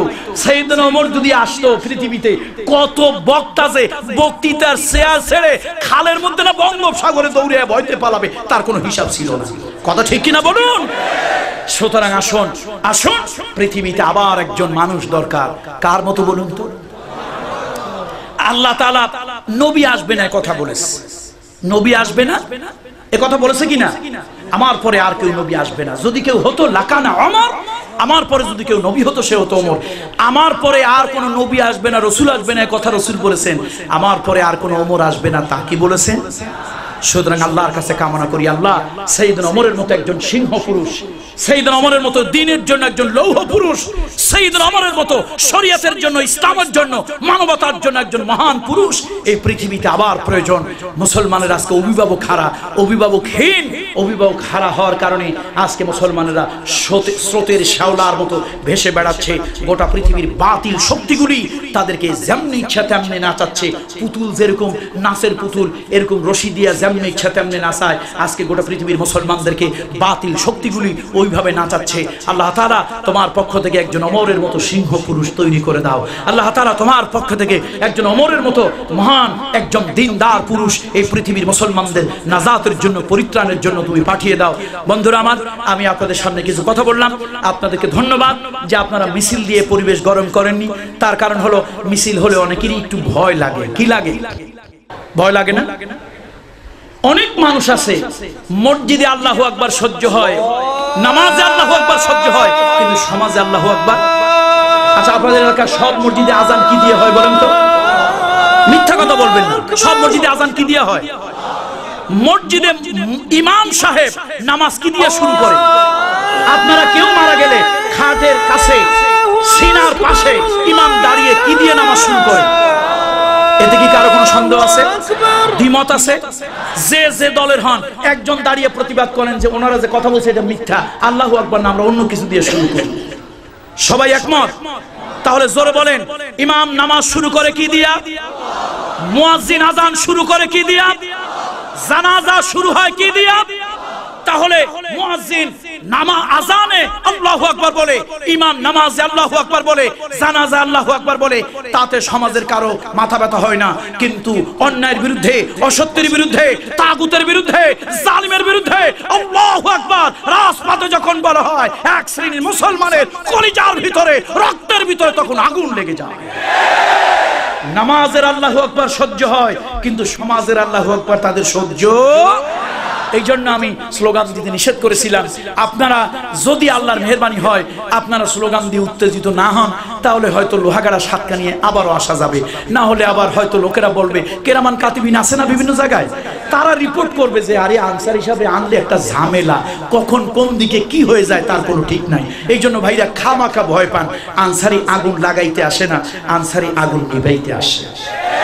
আনসারি মানুষকে উত্তেজিত করতে আসে না, ঈমানের জজবা তৈরি করার জন্য আসে। সুতরাং এর পরেও যদি কেউ ভুল বোঝেন, তার বিচার আল্লাহর আদালতে দিলাম, এছাড়া আমার করার কিছুই নাই। হাদা মা ইনদি ওয়াল ইলমু ইনদাল্লাহ আলাইহি তাওয়াক্কালতু ওয়া ইলাইহি উনীব। আল্লাহর দিকে মুতাওয়াজ্জু হই, মনকে বুঝাই, মন রে এই যে আমি চক্ষু বন্ধ করলাম, এখন আমার সামনে যে অন্ধকার, এর থেকেও হাজার গুণ অন্ধকার আমার ওই কবরের ভিতরে হবে, যে কবরে কোনো সাথী নাই, বাতি নাই, ভাই নাই, বন্ধু নাই। যে কবর দেশে গিয়ে দেখো আল্লাহ তাআলা ছাড়া কোনো উপায় নাই। মানুষের জীবনে 5টা মামলা, মানুষের জীবনে 5টা মামলা। প্রথম নম্বরে মামলার নাম হলো মৃত্যু, 2 নম্বরে মামলার নাম হলো কবর, 3 নম্বরে মামলার নাম হলো হাসর, 4 নম্বরে মামলার নাম হলো মিজান, আল্লাহর বিচার, 5 নম্বরে মামলার নাম হলো পুলসিরাত। এই দুনিয়ায় কারো বিরুদ্ধে যদি একটা মামলা হয়, ওই মামলার চিন্তায় তার ঘুম খাওয়া দাওয়া বন্ধ হয়ে যায়, তার দুশ্চিন্তায় ঘুম আসে না। ওরে দুনিয়ার মানুষে, আল্লাহ তাআলা তোমার আমার বিরুদ্ধে 5টা মামলা আল্লাহ তাআলা দিয়েছেন, একটা মামলারও কোনো জামিন হবে না। প্রথম নম্বরে মামলার নাম মৃত্যু। এই দুনিয়ায় মৃত্যুর হাত থেকে কেউ বাঁচতে পারে নাই, আমরাও বাঁচতে পারবো না। 2 নম্বরে মামলার নাম হলো কবর। কবর বড় মুসিবতের জায়গা। এই দুনিয়ার জেলখানায় মানুষ বন্দী হলে, গ্রেফতার হলে জামিন পাওয়ার সম্ভাবনা আছে, কিন্তু কবর নামক জেলখানায় যদি কোনো মানুষ বন্দী হয়, কিয়ামতের আগে ওই লোকটার আর কোনোদিন জামিন হয় না। আর 3 নম্বরের মামলা হলো আখিরাত। কিয়ামতের ময়দান মা তার সন্তানকে ভুলে যাবে, সন্তান তার মাকে ভুলে যাবে, স্বামী তার স্ত্রীকে ভুলে যাবে, স্ত্রী তার স্বামীকে ভুলে যাবে। মানুষগুলো শুধু উদ্ভ্রান্তের মতো, পাগলের মতো দৌড়াবে। আল্লাহর আরশের ছায়া ছাড়া কিয়ামতের ময়দানে আর কোনো ছায়া থাকবে না। 4 নম্বরের মামলা হলো আল্লাহর বিচার। কিয়ামতের কঠিন ময়দানে আল্লাহ বিচারক হবেন, আহকামুল হাকিমিন। জাররা জাররা করে আল্লাহ তাআলা হিসাব করবেন। দুনিয়ার বিচারককে ফাঁকি দেওয়া যায়, কিয়ামতে আল্লাহর আদালতে আল্লাহর বিচারকে ফাঁকি দেওয়া যাবে না। আল্লাহ তাআলার ফেরেশতারা বলবে, করা কিতাবাক, ও আল্লাহর বান্দা তোমার জিন্দেগীর আমলনামা তুমি পড়ো। ওই আমলনামা আপনি আমি পড়বো আর আফসোস করব, এমন আমলনামা মিথ্যা কথা গোপন রাখা হয় নাই, সত্য কথা গোপন রাখা হয় নাই, ছোট গুনাহ গোপন রাখা হয় নাই, বড় গুনাহ গোপন রাখা হয় নাই। সেই কিয়ামতের কঠিন ময়দানে আল্লাহর আদালতে 50,000 বছর লম্বা একটা দিন আমরা দাঁড়ায় দাঁড়ায় থাকবো, আর আল্লাহর আদালতে পুঙ্খানু হিসাব দিতে হবে। এই জন্য আল্লাহর নবী সকাল সন্ধ্যা কেঁদে কেঁদে বলতেন, আল্লাহুম্মা হাসিবনি হিসাবান ইয়াসীরা। আল্লাহ তাআলা আপনার আদালতে আমাদের জন্য বিচার সহজ করে দিয়েন। 5 নম্বরের মামলা হলো পুলসিরাত। কঠিন পুলসিরাত অন্ধকার পুলসিরাত, চুলের মতো চিকন, হীরার মতো ধার। কেমনে হবে ওই পুলসিরাত পার? ওই গহীন অন্ধকার পুলসিরাত পার হওয়ার জন্য আল্লাহ নির্দেশ দেবেন। শুধুমাত্র আল্লাহ যাদের উপর রহম করবেন, ওই মানুষগুলো বিজলির গতিতে পুলসিরাত পার হয়ে যাবে। আর আল্লাহ যাদের প্রতি রহম করবেন না, ওই পুলসিরাতে তারা কেটে কেটে জাহান্নামে পড়ে যাবে। সবাই চোখের পানি ছেড়ে দেন, সবাই মনটা নরম করুন, আর দিলে দিলে বলুন, আল্লাহ আমরা সবাই জাহান্নামের আসামি, আমরা সকলে 5টা মামলার আসামি। আল্লাহ তাআলা এই 5টা মামলা আমাদের জন্য সহজ করে দিয়েন। আল্লাহুম্মা সাল্লি আলা সাইয়্যিদিনা ওয়া নাবিয়িনা ওয়া শাফি'িনা ওয়া হাবিবানা ওয়া মাওলানা মুহাম্মদ সাল্লাল্লাহু আলাইহি ওয়া আলা আলিহি ওয়া আসহাবিহি ওয়া বারাকা ওয়া সাল্লাম। আল্লাহুম্মা আমিন। রব্বানা যালামনা আনফুসানা ওয়া ইল্লাম তাগফির লানা ওয়া তারহামনা লানাকুনান্না মিনাল খাসিরিন। রব্বানা ফাগফির লানা যুনুবানা ওয়া কাফির আন্না সাইয়্যাতিনা ওয়া তাওয়াফানা মা'আল আবরার। রব্বানা আলাইকা তাওয়াক্কালনা ওয়া ইলাইকান মাসির। আয় আল্লাহ তাআলা, মহান স্বাধীনতা দিবস উপলক্ষে আজকে তোমার গোলামেরা আল্লাহ এই গ্রামের মধ্যে সুন্দর পরিবেশে একটি দ্বীনি মাহফিলের আয়োজন করলো। রব্বুল আলামিন, এই স্বাধীনতা দিবস উপলক্ষে আজকের এই দ্বীনি মাহফিলখানা তুমি কবুল মঞ্জুর করে নাও। রব্বুল আলামিন, আয় আল্লাহ তাআলা, যারা টাকা দিয়া, পয়সা দিয়া, শ্রম দিয়া, মেধা দিয়া মাহফিলটাকে বাস্তবায়ন করলো, আল্লাহ তাআলা রাজনৈতিকভাবে যারা পারমিশন এনে দিল, আল্লাহ তাআলা যাদের নিরাপত্তায় তোমার কোরআনের মাহফিল আজকে হওয়া সম্ভব হলো, আল্লাহ তাআলা তুমি তাদের সকলকে দ্বীনের জন্য কবুল করে নাও, কোরআনের জন্য সকলকে কবুল করে নাও। আল্লাহ তাআলা দ্বীনের খাদেম আমাদেরকে বানিয়ে দাও। রব্বুল আলামিন, সাইয়্যিদুনা ওমর রাদিয়াল্লাহু তাআলা আনহুর জীবনের কিছু কথা শুরু করলাম কিন্তু শেষ করতে পারলাম না। আল্লাহ তাআলা ওমর রাদিয়াল্লাহু তাআলা আনহুকে তুমি ভালোবেসেছিলে। তিনি ছিলেন জাহান্নামী, তুমি তাকে বানাই দিলে জান্নাতি। তিনি ছিলেন একজন সাধারণ, আয় আল্লাহ, সাধারণ মানুষ। কত খারাপ মানুষ হলে তোমার রাসূলকে হত্যা করতে যায়, সেই ওমর রাদিয়াল্লাহু তাআলা আনহুকে তুমি দুনিয়ার শ্রেষ্ঠ ভালো মানুষ বানাই দিলে, জান্নাতের উৎকৃষ্ট শ্রেষ্ঠ মানুষ তুমি তাকে বানাই দিলে। তোমার রাসূল বললেন, আমার পরে আর কেউ নবী হবে না, আমার পরে কেউ যদি নবী হতো তাহলে লাকানা ওমর, সে হতো আমার ওমর। রব্বুল আলামিন, যে ওমরকে তোমার রাসূল এত বড় সার্টিফিকেট দিলেন, সেই ওমর রাদিয়াল্লাহু তাআলা আনহুর জীবন দর্শনের উপরে, জীবন চরিত্রের উপরে কিছু কথা বললাম।